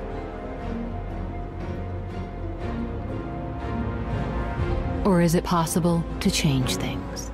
No, Clarice, we've been over this. In the game's closing seconds, Jack's interview comes to a close, and the game gives us a nice, long tease for what would come. Martin Hatch is now the formal head of Monarch. He's so impressed by Jack's power that he offers him a job, and Jack realizes he's inherited Paul's junction ability, seeing two realities, branching off into the future sequels that were lost to time. In the run-up to the game's release, Sam Lake pitched Quantum Break to audiences as the first season of one large story, spanning years and timelines and characters. But even before we got to play as Jack, one thing was clear. Remedy's ambitious project wasn't going to combine TV and games after Quantum Break 1. Perhaps there would be spin-off shows, but whatever form a sequel would take, it wouldn't look like transmedia. There's a brilliant quote from Ben Salter of Phoenix Bazaar that sums up the biggest problem with Microsoft and Remedy's experiment, so rather than try to bastardize it, I'll just read it for you here verbatim. Consisting of around 100 minutes of content, the TV show wasn't a TV show. It wasn't even a miniseries. Quantum Break will be remembered as a game that included 4 20-minute choose-your-own-adventure live-action cutscenes. I would argue that the only successful thing that came from this hybrid was how necessary the TV show was to the story that Remedy crafted. Yes, it retread territory that was better explored in the game. Yes, we followed 3 characters who had very little bearing on Jack's adventure, but the TV show filled in gaps that the game refused to, forming one big entertainment experience. But refused to is the operative phrase there. Everything we got from the TV show would have, in fact, benefited from being part of the game instead, and it could have been. The lifeboat should have been a level for us to explore. We should have been allowed to experience a shifter through a boss fight, rather than watching some smoke in a box on live action. The Junction episodes could have been extended with more choices and more influences to give us a deeper understanding of the Paul we shape. You can see how much potential is ingrained in Quantum Break's ideas. Time is presented as such a colossal force of nature, complemented by Remedy's stellar visual and audio design philosophy, that it will be a shame not to see these concepts return in the future. When Act 5 opens with a subway train crashing and shifting through a skyscraper, you get just a fraction of this universe's possibilities. But when those moments are fleeting, replaced with a focus on shaky cam fistfights or conversations about dream cats, it's hard not to feel distracted and deflated with the controller in your hand. How would you describe Quantum Break in one word? Exciting. Out of all the games you've made, which one are you most proud of? Alan Wake. Is this live action stuff going to be dumb? Nope. I said at the start of this video that Quantum Break does not deserve to be forgotten to time. It deserves to be remembered, so titles like it aren't wasted in the future. Thanks for watching. There's a chance that some of you were a little confused when this video popped up in your subscription feed, seeing as a lot of you came here from Nubis Humanus Elden Ring. If that's the case and you stuck around to the end, thank you. These are normally the videos that I make. The Nubis Humanus stuff comes out every couple of months. Would you consider dropping a like so these longer videos can get a wee boost? I had to ask. Special shout out to my patrons currently scrolling up the left hand side. Order of thanks go to Jin Rummy, Ross Hupp, Unholy Biscuit, Greg Greed, Spade Games, Uzair, Leon, Matthew Sinclair Thompson, Justin Johnson, X Wrights, Baxman, Shamax, Tibby Galanu, Aiden, Jonathan, Taylor Borrell, Zachary Johnston, Dexter TK421, DNSCH, Barton Gribben, Jordan S, Jared Trainham, Nick, Damp Gibbon, Monicari, Kieran Gresty, Jade Kavanagh, Phil P, Liam DeBorn, Lamar825, Jeremy Shore, Patrick Salai, Ike N, The All Brand Man, Jake, Tempe, Courtney Wampler, Anthony Holder, David J. Morin, Minute Zero, Iskerton, Callum Armitage, Christopher Tierney, Torstein Sudness, Fipsy, Derek DeRosia, Luca, Tomins, Heliquin, Sammy Stuff, Jaguke, Jordan, Alberto Calez, Austin Hagerman, Lee, Austin Long, Ty Braz, Matthew Bendel, Dini, Zachary Powers, Andrew Munoz, Compulsory Fungus, Dank Hank, Prospero Finished My Dissertation, Neuen Guterres Nopoff, Lizzie Gale, Alan Black, Callsign Noor, David Bedard, Derek 8, The Riftmaker, CC, Jared Helfer, Graham McLaughlin, Samlin, Oliver Farrell, John Foster Agg, Robert Capel, Matt McCulloch, Guillermo Barreros Ferreira, Ethan, Paul W, Damp Gibbon, Chief Sweep, Ehor May, Jonathan Lum, Thomas Banchak, Eddie Wingfors, Reese, Nicholas Here, Cakesters, Strupp, Angry Optimist, Yana Grasfrau, Laura Opossum, Long Cheddar, Jordan Halsey, Amory Selden, Ryan Smith, Toxter, Donis Conva, Ashley Broning, 100 Sams, Neil Dudgeon, Michael Diaz, Nathaniel Waters, Dinkin Pearson, Kyle Pears, Seb Scott, Lonely Ronan, Crisp Bread, Kane Highwind, Neve Care and Johnny Miller. Thank you all so much, I really appreciate it, and take care.